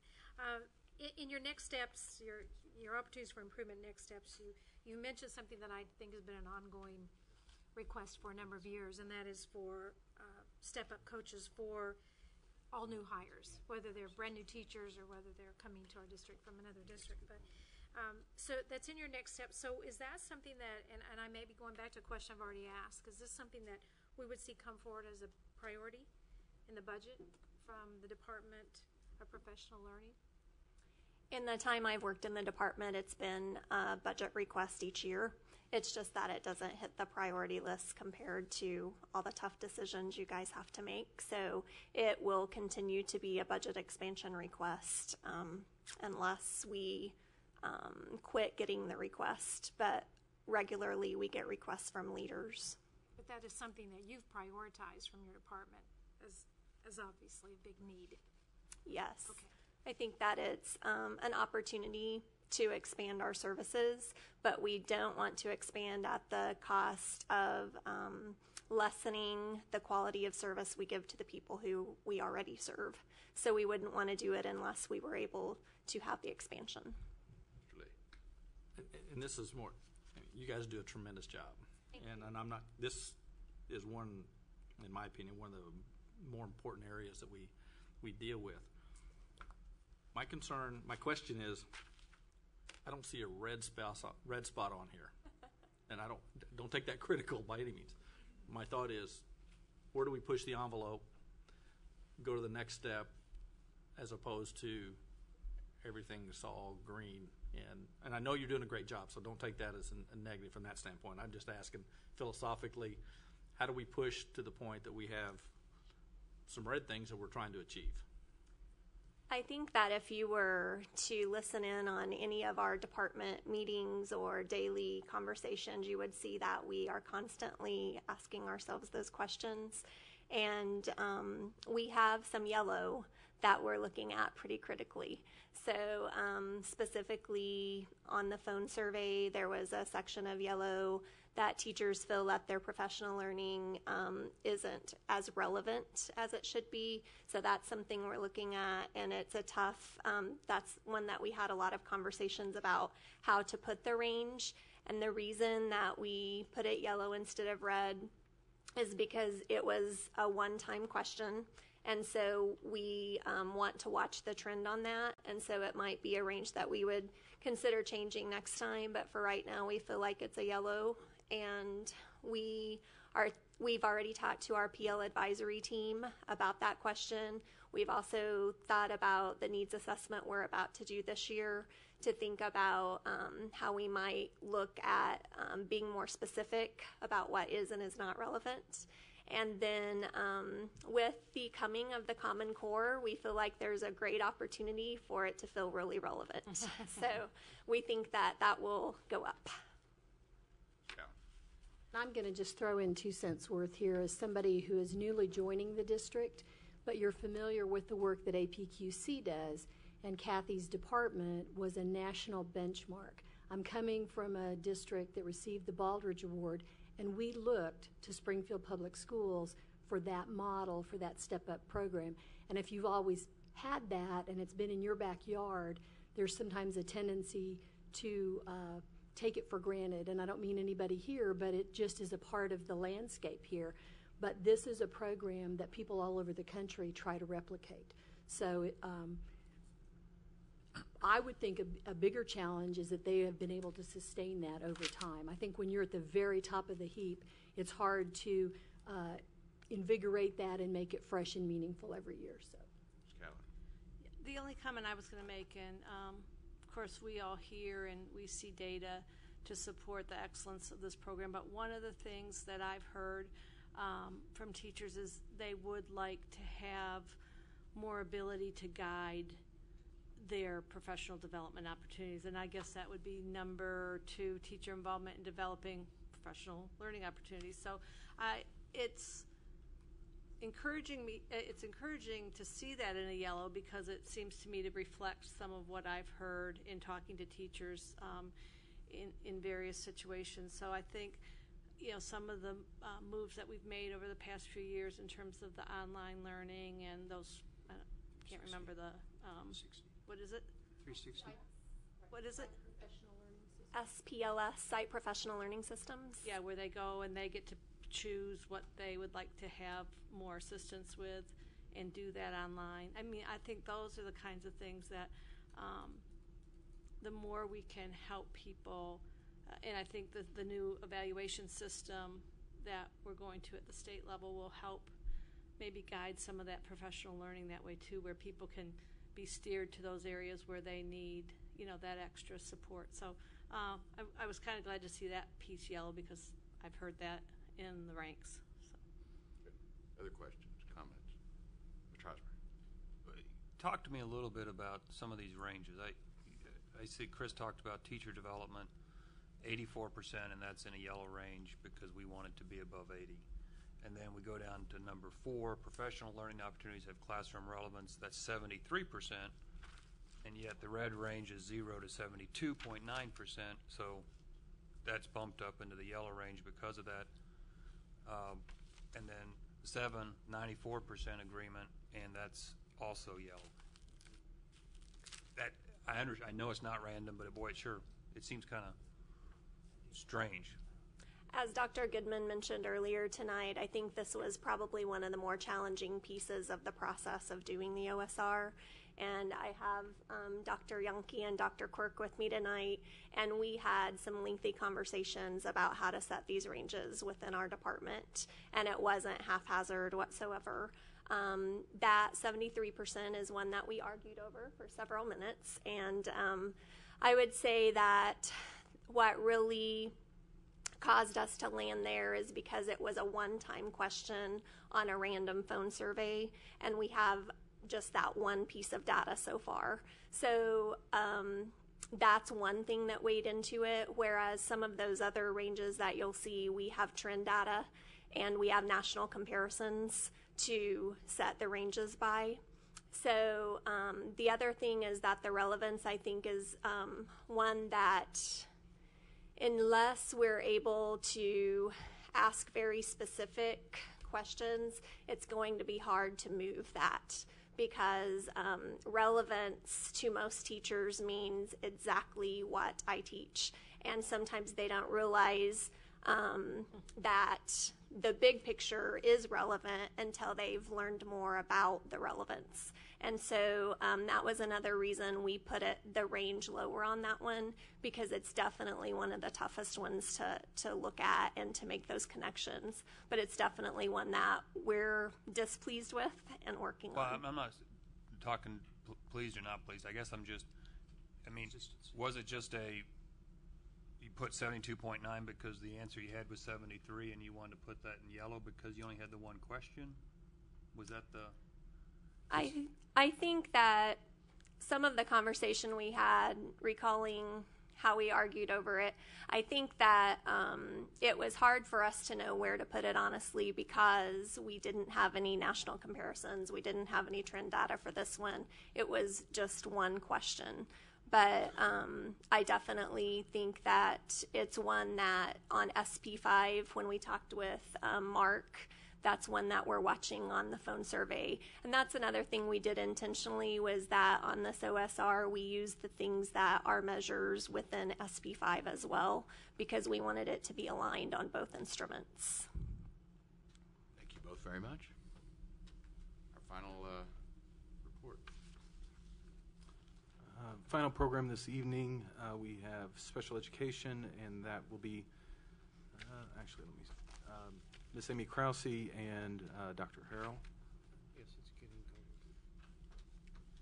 cold. And I will point, this does contain XC and the K-12 special services as one item.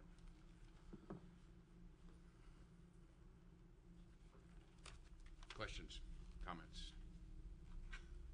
Seeing none? Oh, Dr. Frederick. Yeah. Get me over here.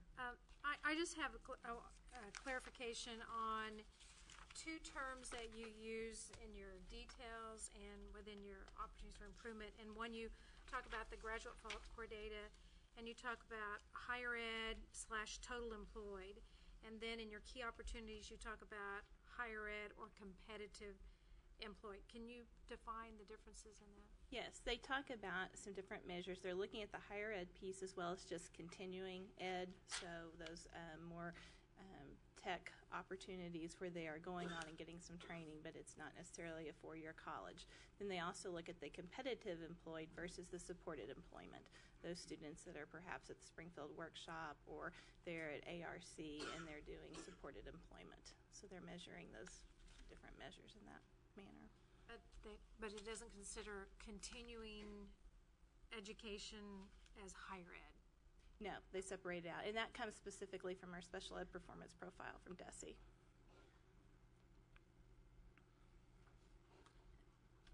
I think since we've had a lot of dialogue about ECSE recently, that this percents, and I don't know, when I started going through this, I don't know, the red, yellow, green, I just looked at this, where we were in the percentile, and percent who entered preschool below age expectations was 98%, and then within age expectations by the time they turned 6 was 44. I think that's a huge improvement and tells us that's what we ought to be doing as I look at those two categories.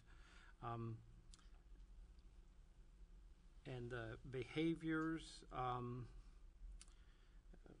same thing, whether it's red, green, whatever, that they were within age expectations, but they needed to learn appropriate behaviors. We still have half of them that need to learn, and I don't know, we may have half of those who are not in ECSE with needing to learn, because that's been identified as our teachers with the behavior thing. So I just think those are solidified to me what we've been doing and talking about, and why it was important to do what we did. And the other thing is the incident rate under IDEA that we're at 11.14, which is we're identifying the students who need to be identified, because there's a number of districts who way over-identify, and that number is at least double plus that. And it's not in the water, as some of them say. It really isn't, and so they've over-identified students, and I think we're very careful to identify those who need help and deliver the services, and not identify those that we don't have a disability, and we can still help them succeed, but we don't identify them there. And our comparative data is very supportive of that. When you look at the districts that we compare ourselves to, the one district we compare ourselves to that consistently outperforms us, over-identifies, their identification rate is at 14.4% of their population, so they're almost 2% over the state average. And so they're the only district of our comparative group that outperform us on MAP achievement. Same question I've asked a number of different people, and that is the justification for the different ranges. So for example, in early childhood outcomes, we have percent of students who were functioning within age expectations by the time they exited ECSE, 46.58%, and that's a red. We go down 2 spaces to percent of students who are functioning within age expectations by the time they exited ECSE in the acquisition and use of knowledge and skills, 44.29%, that's a green. Talk to me. I'm assuming, maybe I'm wrong here, but I'm assuming that these things are objective measurements that are normed and standardized. Is that right, wrong? They come from our special ed performance profile set by DESE. Okay. And so when and it's then green, are they benchmarked as well? we met the target when it's green. And so Okay. that's why those numbers are so markedly different. It was extremely difficult to set the targets because we have such a wide So range these of are things. benchmark numbers. Yes. Okay. One thing, and this is, I guess, be plus delta, whatever, but when I drill down from this, I'd certainly like to see that on the next page, that, oh, by the way, this 44.29 is green because it's benchmarked, and which I kind of looked and I couldn't see why that was done that way. I'd certainly like to see, if we have that supporting documentation or numbers that we have access to that. That's taking notes. Ms. Callan. In terms of the graduation rate for our students in special ed, that's concerning to me. Can you address that a little bit, and what plans are underway to improve that? You know how sometimes the state zaps you?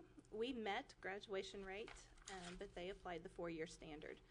So they switched on us after the data was turned in. Our graduation rate for students with disabilities was actually 84%, which was above the target step for the state. I got it back, and it was in the 70s, and so I started calling in July, and they're like, oh, well, we're going to go ahead and apply the 5-year standard to get you ready. So the kids that had made it through in 4.5 or 5 years didn't get counted for us. And I think, and again, Which is unfortunate. Yeah, I think this is just a very philosophical waxing, but we have to get to the point of allowing students to get through school at a pace that's appropriate for them, whether it's accelerated, whether it's extended. I mean, because we know I mean, or we wouldn't be sitting here, that we believe all students can learn. But we're kidding ourselves to think that all students can learn at the same pace and learn different content at the same pace. And it's frustrating to me that in a district that is trying to individualize instruction as much as possible for students, we are going to get penalized for not having a certain group of students pushed through the system just to push them through. And so, you know, I mean, if that's something that we can lobby for at the state level, but I mean, we have an obligation till they're 21. Right. And we may But decide but we that- get counted against us when they go, yeah, It's 6 years. I mean, ridiculous. it makes no sense. The very target, you know, goes against IDEA. Yeah. And we may decide we're not going to pay attention to some of the state targets, and we may ask you to develop some of our internal targets. Be happy to do Kind of like what we've done with state testing. Yes, exactly. Very good. Thank you very Thank much. you. Now we have plus Delta. Dr. Goodman, you managed to get us through in 1 hour and 1 minute. I'm pretty impressed. Oh, okay. I was thinking 120 in my head. Yeah, and let's talk about. I can't set ranges That's a very green. well. Yeah. I think Mr. Goodman has gotten some feedback already in some of the questions that have been asked of him and of different cabinet members and staff, and some of the concerns that have been raised. Let's focus. Are there any other specific things that we want to do differently, either in the board meeting presentation, in the data that we received? I think we've hit that a lot. What else? I mean, Ms. Cowan. And if I may just hedge just Yeah. one bit, we've already been working on the December ones that have been in process. So whatever we come up with, if we determine that it can be done or how to address, I'm not sure how much I can promise on what's been produced up to this point. We'll have to kind of take that item by item. And I set that up for the next one, so you may not see it in January. Couple things that I have. You know, is there a possibility of splitting these presentations between study session and board meeting? So you're not getting all of them at once. So you may be getting 2 at a study session, 2 at a board meeting. That was an idea that I had after I spent a lot of time this weekend looking at these things and didn't get all the way through the data. I think what I've heard and what I wrote down is we need to have some idea of how the ranges are, you know, are determined. And I think some of the indicators, or if that's the right word, but, you know, why are these things important? Are they industry, are they best practices? Are they tied to SPS 5? You know, it would be just helpful to have some background. How detailed do you see that? Like rationale, like is a goal rationale enough, or? Pardon me? I guess when I think about it, they're kind of chunked. Like the goal, the indicator, and then the measures are all the lines. Yeah, I don't think it needs to be detailed, but you heard a lot of questions here. Well, why is this Why'd you do that? and why is this Right. and how do I know that this is important? And somehow we have to be able, as we're reading through these and evaluating them on our own, because we're not going to be able to ask all those different questions here. I mean, I'm sure all of us had many more questions. And let's talk about that one a little bit, because I may be concerned on the other side of it. We just said that we want to now split them up because we're getting too much data at a session, but we want more data.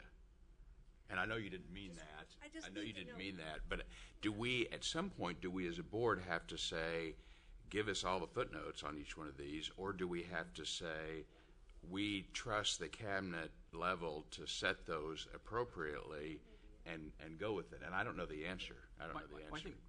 Go ahead. I might add also, this will be the steepest. It's been the steepest learning curve for us. This will be for you all as well. So I mean, it's going to take us till May to get them through. Right. Now, if there were a wholesale change in a program, like going forward, like you'll be able to dig into everybody's goals this time, and maybe the improvement for next year is only annotate changes and goals. Like you know, like there may be a lot of heavy lifting this year to footnote.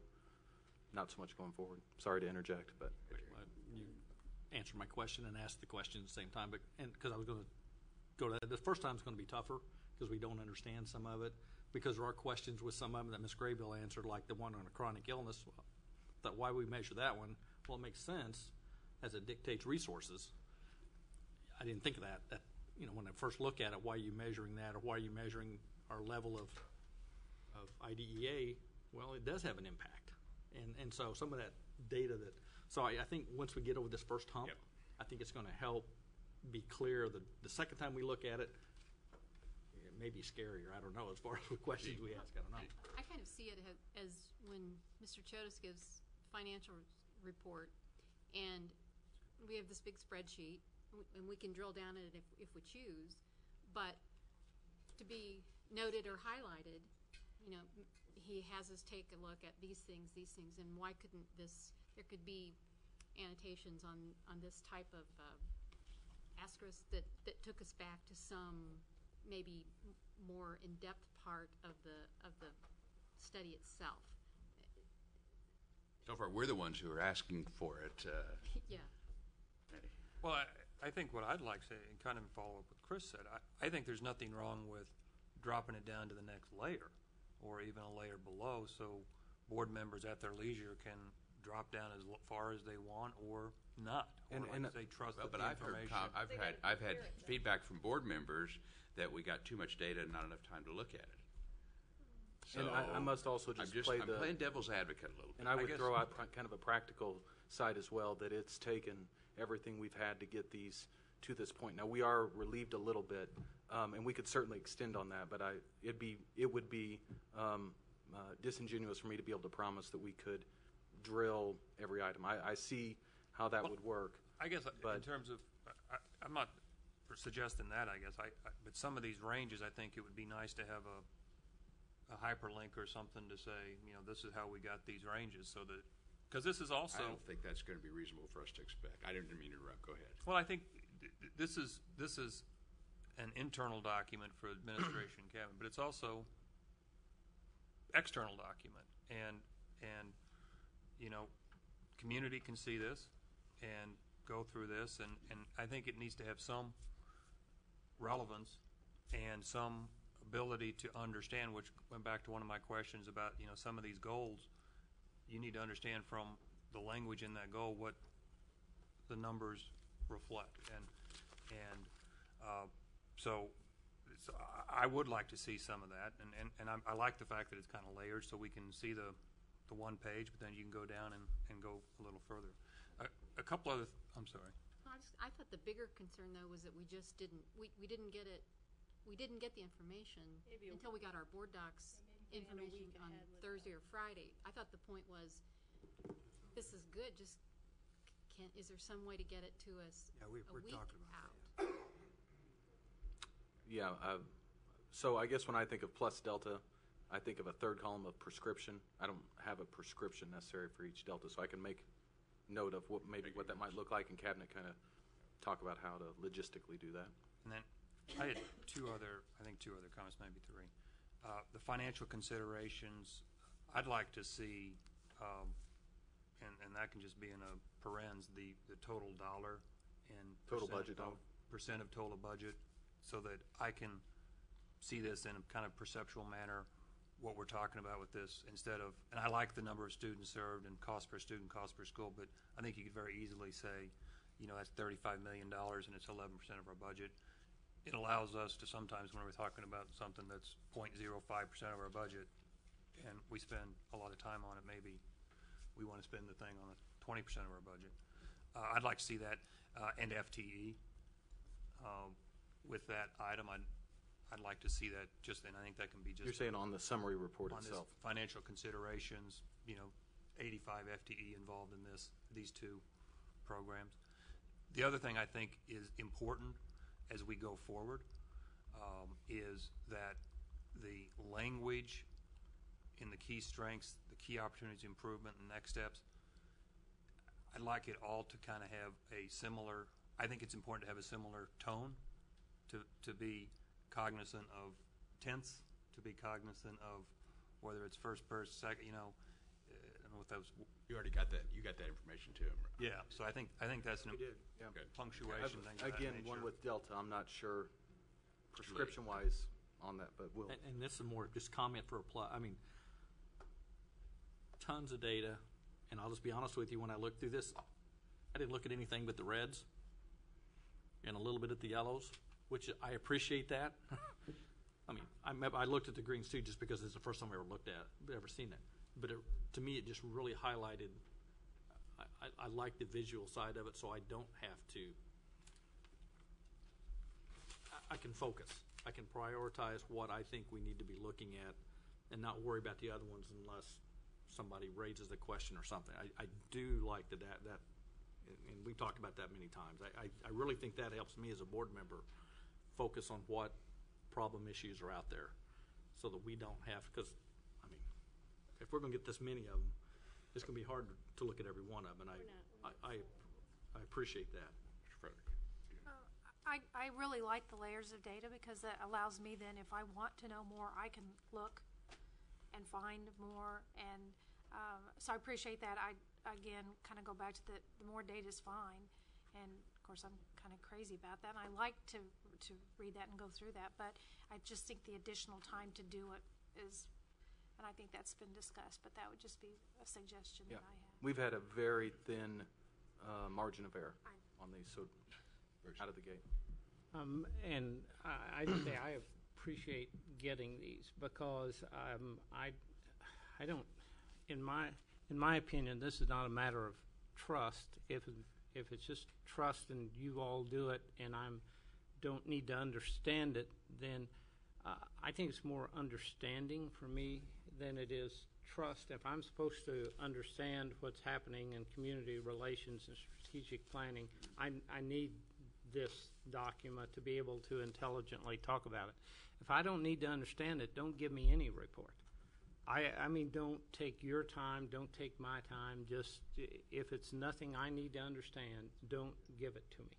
You know, so I really think for the first time through, and I was one that said needed more time. I think if we can get this to 2 pages, and then that's fine. It's just I needed more time based on my schedule, so that was the only thing. I think this 2 pages, and I like the fact that I could go further if I wanted to, or if I looked at it, because I think it's excellent for the first time through, and I'm excited we're getting this because I need to understand it if I'm going to vote on it, and we'll have budget times, and you'll be asking me to do some things. So I need the understanding. I want to tell you, I think it's a phenomenally good attempt, especially for first pass. Not an attempt, a good completion, a good job for what's been the first go through of all this. And I know staff has spent tons and tons of time on it. Cabinet has, and we have, looking at it. And this is what we've been asking for quite a while. Ever since I've been on the board, I was very pleased to see the fiscal note and the unfunded priorities listed in these, because that's what we'll be talking about at budget time. The price tags on some of the opportunities for improvement, I think, are going to be very helpful. And I've raised it a couple times. My only concern is that the work that would be involved to get too much detail for us takes away from your primary jobs. So I don't want to see more people putting more work into something to give us, too much that doesn't affect our decision-making process. And that would be my only caution, my only delta in this is and it's hard for us. It's obviously hard for us as board members to take in all this.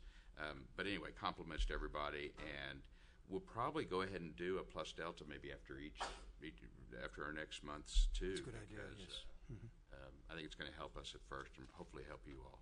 And if I may, I would just like a little more detail, or if there were thoughts to call out the presentation process itself, because I only heard Mrs. Callen's comment about maybe splitting between sessions, but I mean, did it work to just flip it up, not really have any talking, and just have members available? Does that work?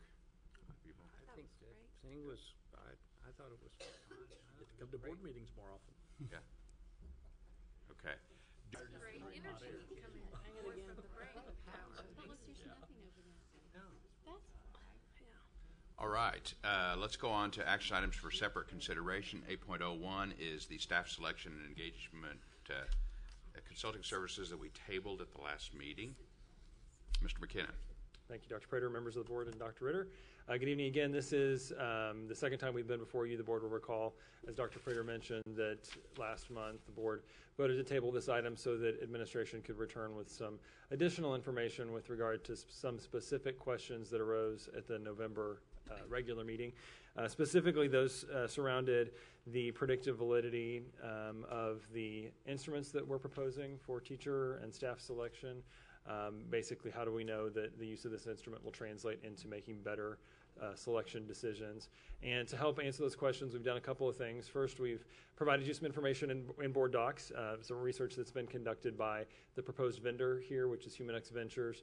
That includes some white papers that outline just that, the predictive validity of other school districts that have used these instruments and the research that's been done and the results that they've seen. We also have with us tonight Mary Hayes, who's a senior research analyst from HumanX Ventures. She's been very brave through our OSR process. She comes tonight from the Omaha area to assist us in answering any additional questions that board members have. So at this point, I would be happy just to open it up to any questions that either Mary or I can address. Mary, why don't you join at the podium, please? And I think Mr. Hosmer made the motion to table it last night. Do you want to start? Do you have any specific questions you want to? Sure. I'll ask you a question because you came all the way here from Omaha, and it would be a shame if you just left without answering any questions. Sit through this whole thing. I'd feel terrible. Don't feel I'm sure Parker would feel terrible.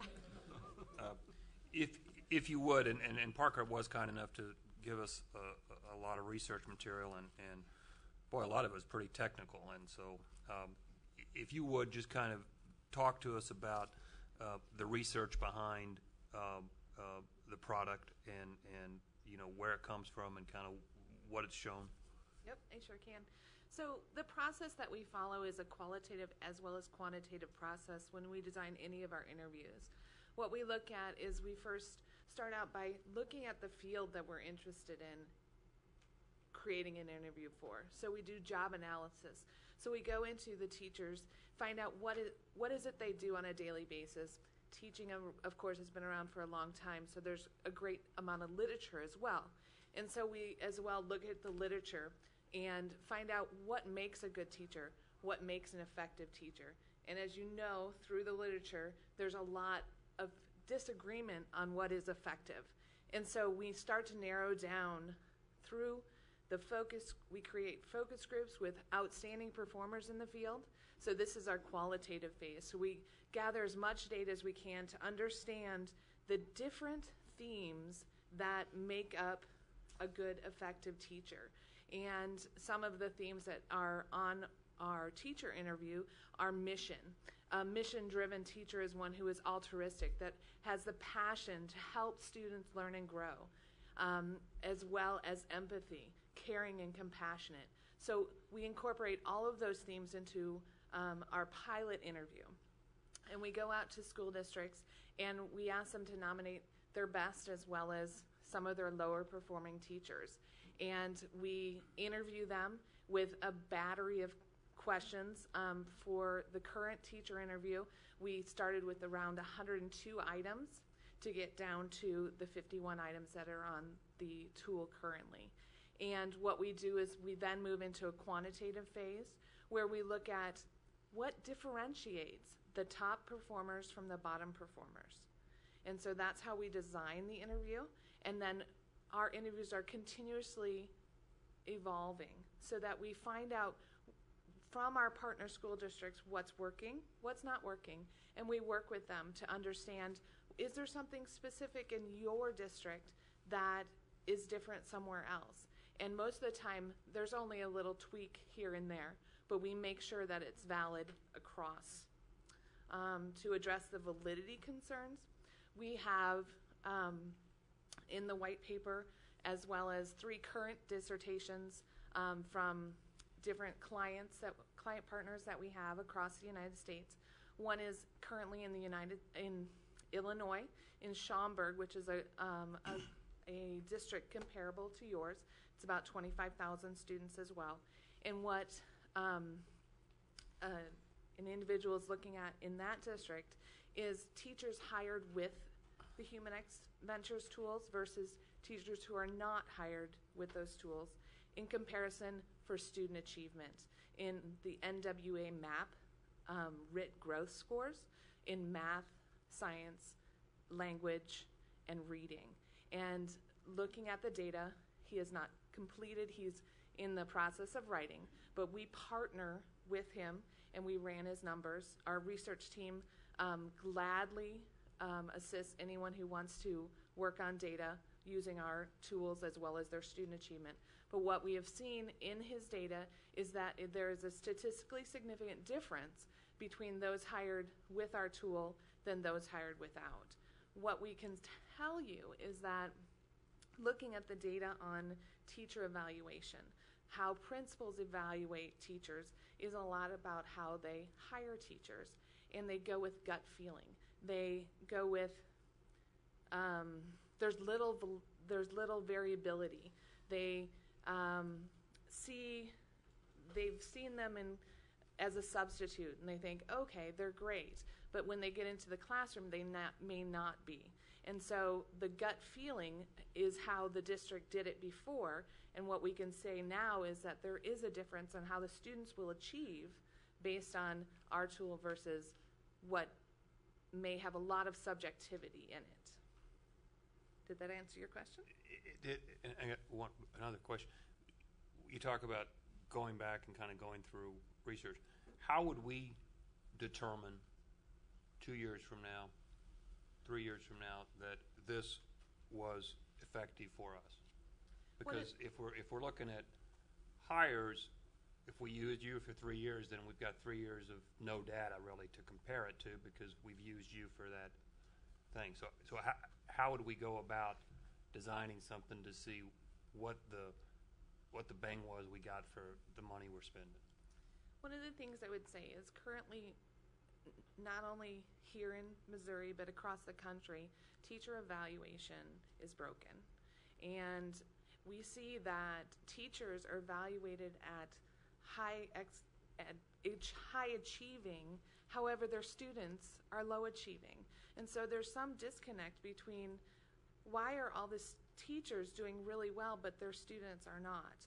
And how do we get the evaluation of teachers to a place where we can say that it's a valid measure or a criterion measure that we could use from our tool to predict? And so what I would say is that we need to work with you to help use what the Department of Education is coming down and saying, this is how we evaluate teachers. We can say, okay, these teachers who were hired with this tool, you'll have a pool of teachers who were not hired using this tool. We can look at, are there differences on your evaluation from the teachers hired versus those teachers who are not hired? So we would be happy and at no cost to you to partner with you to do this research. And I would just add to another kind of angle to look at. We currently collect data on a number of metrics relative to retention. We know that one of the reasons teachers choose to leave the profession in the first 5 years is because it wasn't necessarily the right fit to begin with for them. And ideally, with the right selection tools in place to begin with, we have a higher chance of selecting a teacher who is the right fit for the profession. So that's an example of another metric that we could compare pre and post implementation to determine if we've made an impact in selecting someone who's ultimately going to be ideally a better fit for the profession. Dr. Frederick. You mentioned one in your studies, two case studies, I think, that were discussed in your white paper, and one is a district called Marksburg, which is a smaller district than Springfield. But you provide it, or you cite evidence from the study supports the observations that students achieved at higher levels recommended versus highly recommended. Did this district have a process in place to identify, prior to using your product, in which they identified recommended teachers versus highly recommended? Do they have a process in place? Yes, before you came on board with it, yes, in which they did this? That study is outside of most of the research in that paper was outside. That was client driven. A lot of times what happens is the superintendent or the assistant superintendent is going back to get their dissertation, to write their dissertation. And so they already have the data at their location, and so they have already have the teacher were selected and they already had the outcome data of highly recommend, not recommend. So in that study, it was outside of what we would say would be best practice. And would you say that this could also be utilized in hiring recommended and highly recommended principals? Yes, we have a principal interview, and as well as a special education interview, which has different similar themes to the teacher interview, but it is more in depth because of the results orientation as well as the resilience and other qualities that a special education individual teacher needs. And is that a piece of this? Yeah, the contract that we're proposing tonight includes a differentiated screening assessment for teacher, special education teacher, principal and assistant principal, and frontline employees, so all of our support services employees, and also non-educational managers, so our leadership team outside of the educational arena. So depending upon what job that the applicant is applying for, depends upon which of the initial survey screenings they will receive. That's correct, yes. Mr. Renner. And in talking with Parker, and make sure I'm correct in understanding this, that I was thinking teacher in-depth interview form B, teacher in-depth interview form C. Now he says it's teacher in-depth interview form A.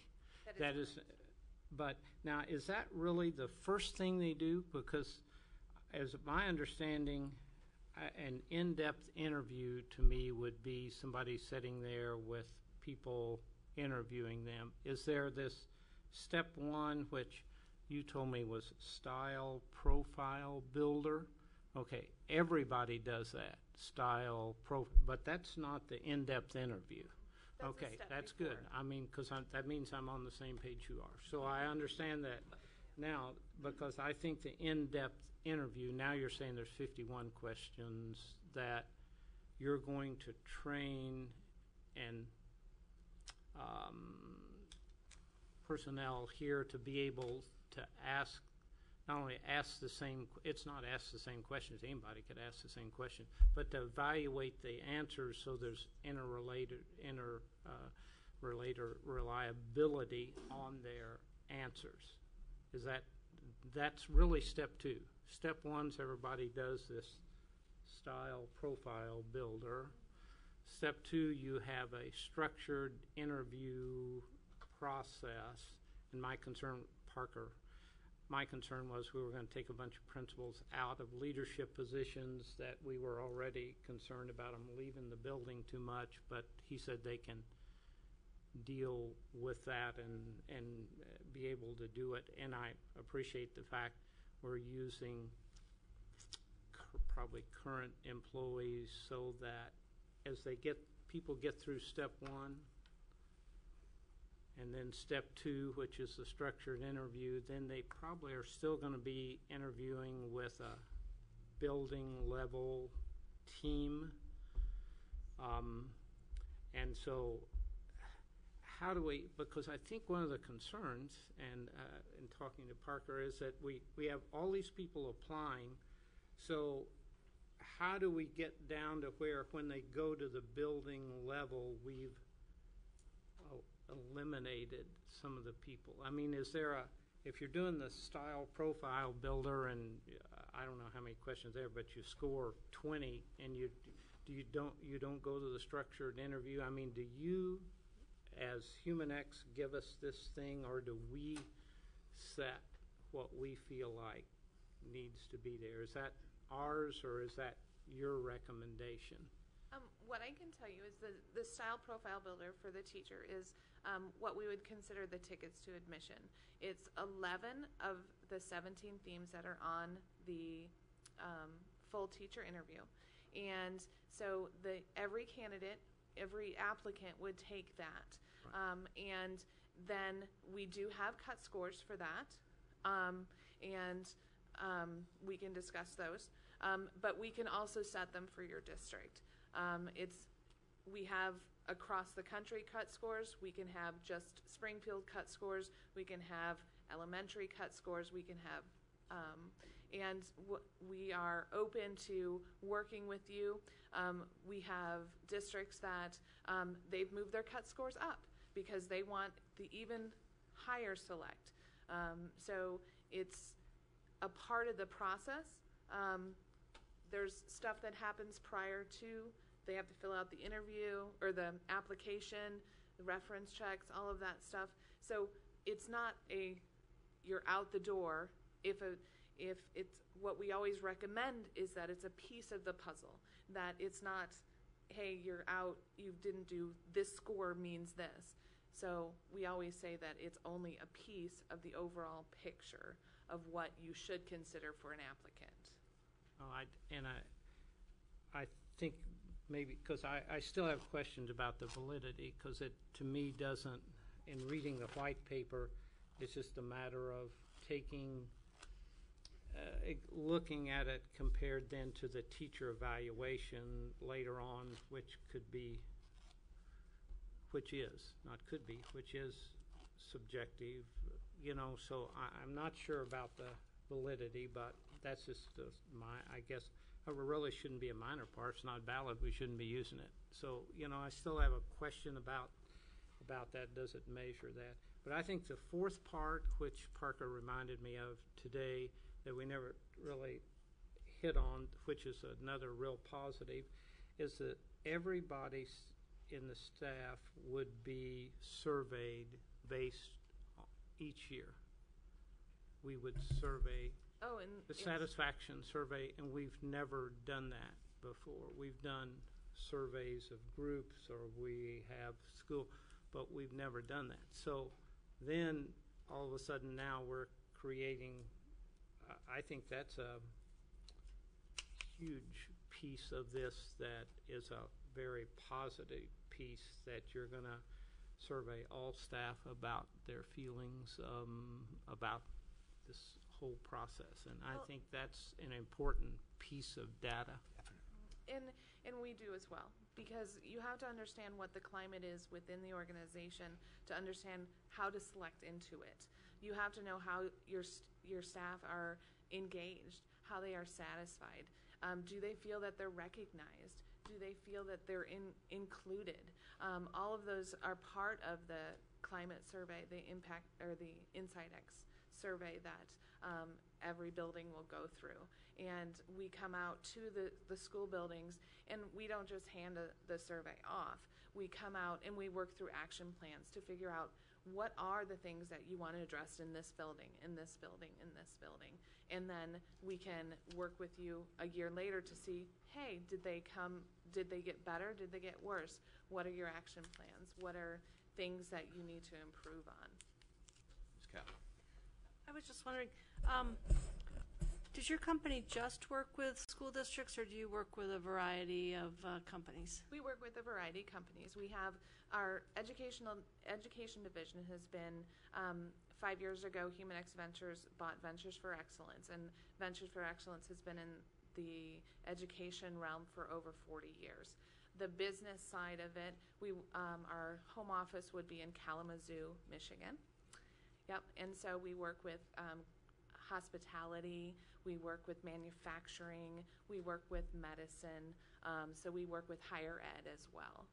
So would it be safe to say that this is really becoming a very accepted practice in a lot of different industries in terms of their human resources practices? Yes, I would say that it's pervasive through almost every industry now, that they need something to understand the different qualities of workers. It's no longer just the skills, but it's more about the talent. What is it? Are they going to be a hard worker? Are they going to come and feel responsible for what they do? Are they going to interact, communicate with their coworkers, with their customers? All of those things are becoming more and more important that would set a company above other companies. Well, that's been my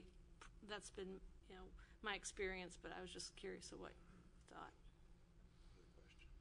Well, I just think that we want, just like there's an app for that, we want a test for that as a society now. We want to be able to just test everything and then make a judgment based on that. And education has long said there's a lot of other things out there besides a test and how you measure these things. And like you said on the research, there's a lot of different things out there.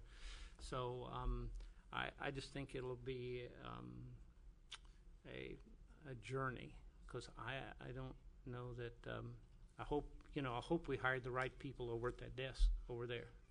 They didn't take the test, but we think our process hired the best when we hired them. So I hope this venture lets us focus our energy. I'm just think we're. Mr. Hosmer. The in-depth interview will identify recommended and highly recommended individuals. Is that correct? Currently there are 3 cuts. There's not recommended, conditional recommended, and highly recommended. The study, the school you named, Marksburg, the study was the recommended, or was that conditionally recommended versus highly recommended? That was on the B, so that had basically 2 levels. That would be above a certain point. And the reason I ask that, because, and Parker, this comes to you, I guess, is what incentive will there be to actually hire the highly recommended versus the recommended? And the reason I ask that is there was a study, I think Malcolm Gladwell talks about it, about women in orchestras, and the fact that women were disproportionately underrepresented in symphony orchestras. And they do all these auditions, and these professional people that are picking orchestras routinely don't pick women for these parts. And they did a study where they put them behind a curtain and then had them play. So when these professionals were just listening to the music, all of a sudden women were equally represented in the orchestra. So it kind of strikes me as the interview process, and I agree with Bruce that sometimes it is good for gut level, but boy, a lot of times your gut is terrible at telling you what is important.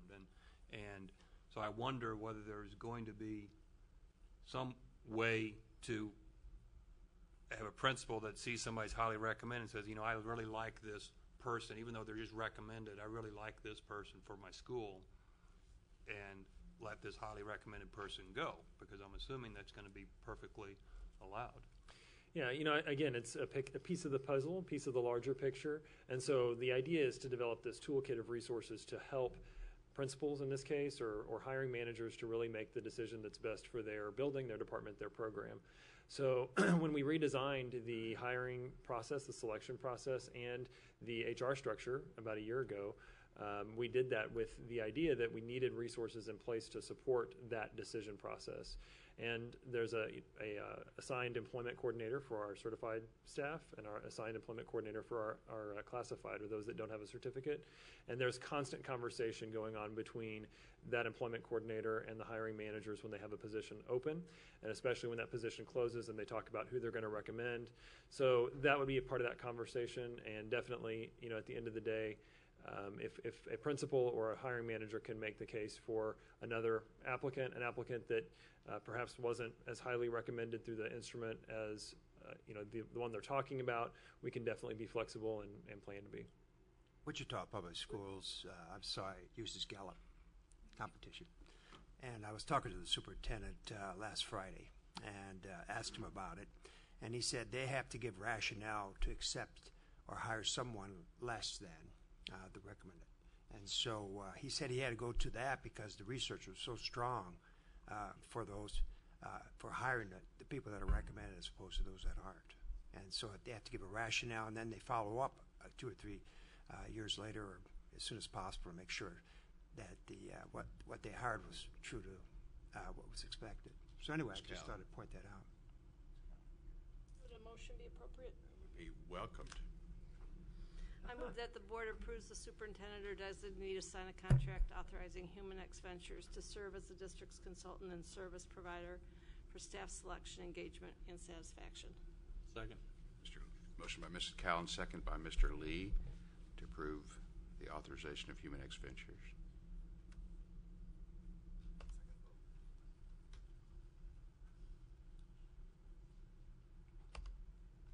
All right, thank you for your time tonight. Greatly appreciated. Provided us a lot of information. Parker, thank you for providing the data and the white paper. That was very interesting. Have a good flight. 8.02 is revision to board policy GBBDA, sick leave. Mr. McKenna. Oh, second reading. That's correct. I'm happy to answer any questions again.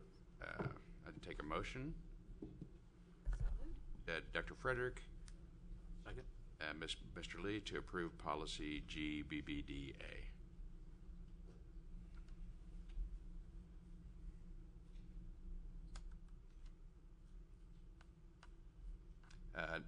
8.03 is a revision of the Board of Education policy, Section B. We talked about these at the retreat this summer.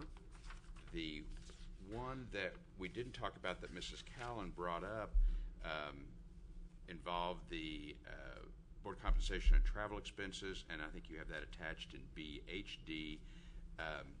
That has not been vetted by MSBA yet, so we would do that as this is first reading, so it would come back and possibly need to be amended for second reading if MSBA had it. Okay. And others were discussed this summer. Any discussion on any of the? That was just in October. October? That was October, wasn't it? Time flies. Golly. Any discussion on any of these Section B policies?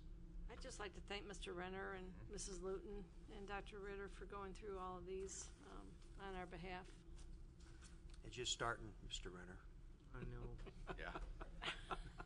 Well, and I think, and you all can verify or not, having the MSBA information with us, has it been helpful? Has it been good?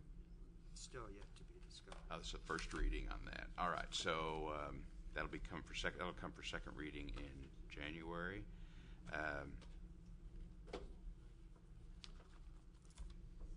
Revision of board policy IDIKF. That's a good thing. Golly. I'm going to have to get some cheaters finally. I'm sorry. Oh, we need to vote on 8.03. First reading on those policies. Thank you.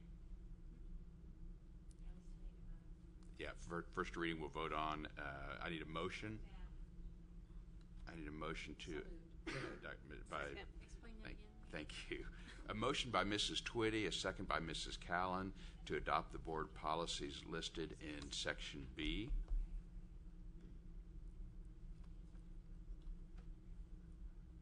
And I'm working on it here.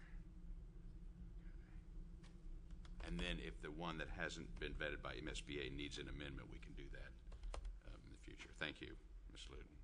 Okay, Dr. Harrell. Good evening again. You have in front of you the revision of policy IKF, graduation requirements. Due to the urgency of a situation that has arisen, and assuming that I do a good job explaining the process and what's going on, would ask that the board would waive the need for a second reading. Policy IKF, graduation requirements, is being studied by a large committee at this time. We'll be coming back to the board in the spring with further recommendations. Late in the month of November, we were notified from the Missouri Department of Higher Education that our process, and the process of many other districts across the state, in which a student might leave the district early after the 7th semester, and we would simply sign a transcript indicating they had met graduation requirements. That signed and stamped transcript has been justification for those students who wanted to go ahead and pursue into a community college such as OTC, and pursue their higher education, to go ahead and address and use their A+ funding. The state will no longer accept that letter. Our policy did not allow for a graduate at 7th semester. They were called an early leaver. And so it's really a terminology issue to allow a student to either choose to be an early leaver at 7th semester. And the reason we would still do that is because they may not want to access their A+ monies yet. And as soon as they're called a graduate, they have to start using the money if they go into school at all. So in order to give our kids flexibility and opportunities to use their money when they deem appropriate as they wish, we're asking for this revision to IKF, and we'll be bringing IKF back to the board again later in the spring. Once again, individualized education. Questions, Mr. Lee? Can a student graduate in 3 years? And what are they considered in 3? Because I know there have been students that graduate in 3 years. Are they a graduate or are they early leavers? They're an early graduate. And in order to do that, they have to fill out an IPS, which is an individual program of study, and that has to be on file with the principal prior to the end of their 4th semester, the end of their sophomore year. But they're considered a graduate, not They are so graduate. They are eligible for the requirements. Yes, they meet all requirements. The mid-semester, it's a problem. The mid-semester of the senior year, that 7th semester early leaver, is where we have the issue. Yes, great question, sir. And that was the only reason we designated them as early leaver as opposed to graduate, was to be flexible for them, or was there a money issue as well? There really is not a financial issue. We obviously want to keep our students in the building as long as we can, as long as it's appropriate and we're pushing them forward and when we're helping them. So, we certainly, the idea is that we offer the types of things they need for 4 full years. But we do have those motivated students that want to leave. But the only reason we designated them early leaver versus graduate after 7 semesters was just to maintain their flexibility?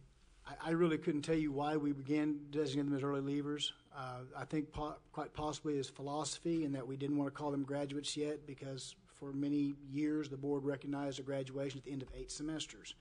That's not anywhere in state statute that it has to go 8 semesters. That's a recommendation. I'm simply guessing, Mr. Hosmer, that's been in the policy for two cycles probably. I'd take a motion that the board, because of the time-critical nature, waive second reading and approve board policy IKF. Is that one motion? Yes. I'll make that. Mr. Lee, thank you. And Dr. Frederick, second.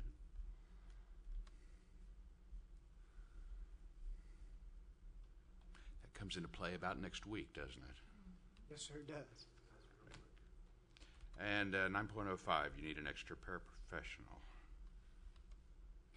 Yes, we're asking to add a 1.0 paraprofessional FTE on the local side of the budget. This will be a one-on-one paraprofessional to work with a current student that's in the district. That student currently is on a 504 plan, but has recently qualified for special education services. So the need is necessary that we switch that paraprofessional to the special education as a special education paraprofessional, and thus transfer that money over. However, we came to the board, when you come to the board, explained to the board a couple of months ago about the maintenance of effort issues, and so adding it on the federal side does cause us some issues. So we're asking to add it on the local side. Questions? Motion? So moved. Mrs. Callan. Second. By Mrs. Twitty, the board approve addition of 1 paraprofessional FTE.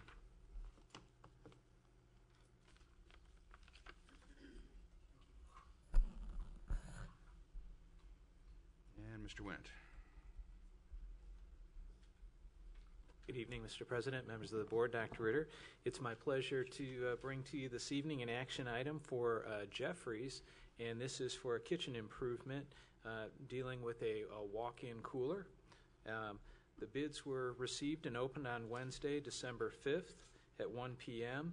The project includes the installation of a walk-in refrigerator freezer and the electrical work to go along with that. There were 4 contractors that bid on the project. The bid sheet is attached, and you can see that Bailey Company is the low responsible bidder, highlighted in bold there. ESC was the engineer that worked on the project for us. This is separate from the bond project. This was not in that. This is a separate scope. This is to be completed out of the major repair. The timeline of it is actually to work over the break that's coming up to have that installed. And one other thing I'll slide in here related to the overall Jeffries project completion As I mentioned in the last quarterly report, the overall project is behind schedule. What they're looking at this particular point in time is we're targeting to move the administrative areas over the break, and then it would be during the month of February when we anticipate getting the FEMA section online. With that, it is administration's recommendation that the board awards the contract to Bailey Company out of Rogersville, Missouri in the amount of $87,102 for the base bid and alternate one. Questions, Mr. Wendt? Take a motion. So move. Mr. Lee. Second. By Mrs. Callan to, I just erased it, to approve the bid for Bailey Company for the Jeffries walk-in refrigerator. Great. And our treasurer's report, Mr. Chodes. Thank you. If you'll look at the November financial statement, you'll see that the revenue year-to-date is coming in at 21% of budget compared to last year's 19.6%. That's reflective of the additional anticipated $3.8 million that the board is aware of. And what I'll probably do is go ahead and change the budget to reflect that $3.8 million so that I don't have to come to you each month and remind you about the $3.8 million. The expenditures tracking almost identical with last year. A couple of pieces of information.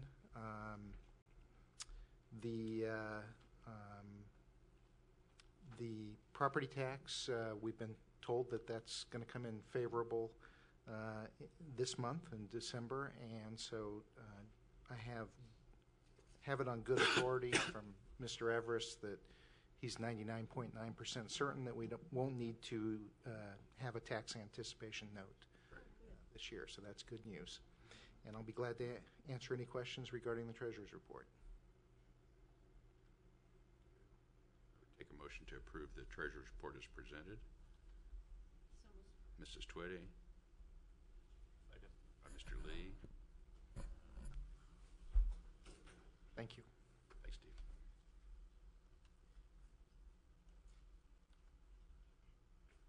You have routine action items listed in section 9, which are the minutes, November, and the personnel elections and separations. We can approve those in one motion as submitted. So moved. Mrs. Callan. Second. By Dr. Frederick.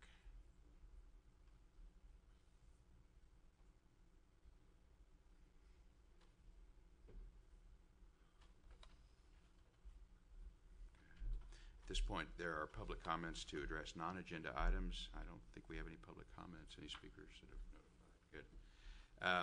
Legislative report. Well, Mr. Anderson gave us a lot of information. We hope that trickles uphill. Mr. Lee. With respect to that, and he did a tremendous job on that. One thing our legislative priorities, the number one was tax credit reform, the review of the commission's report. I think we need to keep in mind that was for the 2010 report, not the one coming out next week, because there may be things in that report that we may not. I mean, they already talked about raising the cap back up, which I don't think is a good thing. No sunsets, no. I mean, I know they're tweaking with wording. I don't know if that was understood when we approved the legislative priorities. That was the only report out, was the 2010 report. So we didn't have anything else. I just want to be careful that that's not a carte blanche with the new 2012, because it may not 2000 the supplemental report coming out, because there may be stuff in there we don't agree with. I just think we need to be cautious that when we approve the report, that's the one we were talking about, not necessarily the one coming up this month. So, because there's differences, I can tell you there will be differences based on what I've seen and heard in the report. So. And a reminder that our legislative reception is here in this building next Tuesday, tonight at 4 p.m. 4 o'clock. And we have pretty good response from. Okay. If you need us to make individual phone calls, please let us know, and we'll do so. Future issues. Any future issues that need to come before the board? I will report back here soon, and it won't make any difference because it'll be after the first of the year. The sequestration I've got a conference call tomorrow on that, but I won't. Any indicators of how that could affect us, or is it too soon to tell? If they let it go, yeah, significant impact on us. Plus the state, which is a trickle down, not only us directly from it's federal more funds, state, but funding that goes to the state will trickle down to us over and above what we'll get hit with IDA and Title I specifically. Remember, most of the state is federal money. Right. Yeah, and so, yeah, we will see a significant impact if they don't resolve that. And we don't really, I was talking to Mr. Chodas earlier, we don't really have a dollar amount yet, but it could be significant. Well, at federal, it's about 8%, 8.2%. For every $1 million we get Title I and IDA, we're going to lose $82,000, so. But again, that's 13, 14, right? Yeah, that's not It this starts current in year. July. Yeah, it starts in So- July, so absolutely. As long as they From fix a- it.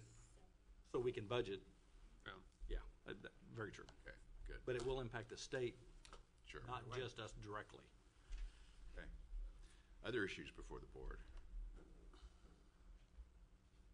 Your financial operations report will be delivered to you as it is complete. We do need to vote to go into executive session to discuss legal, real estate, and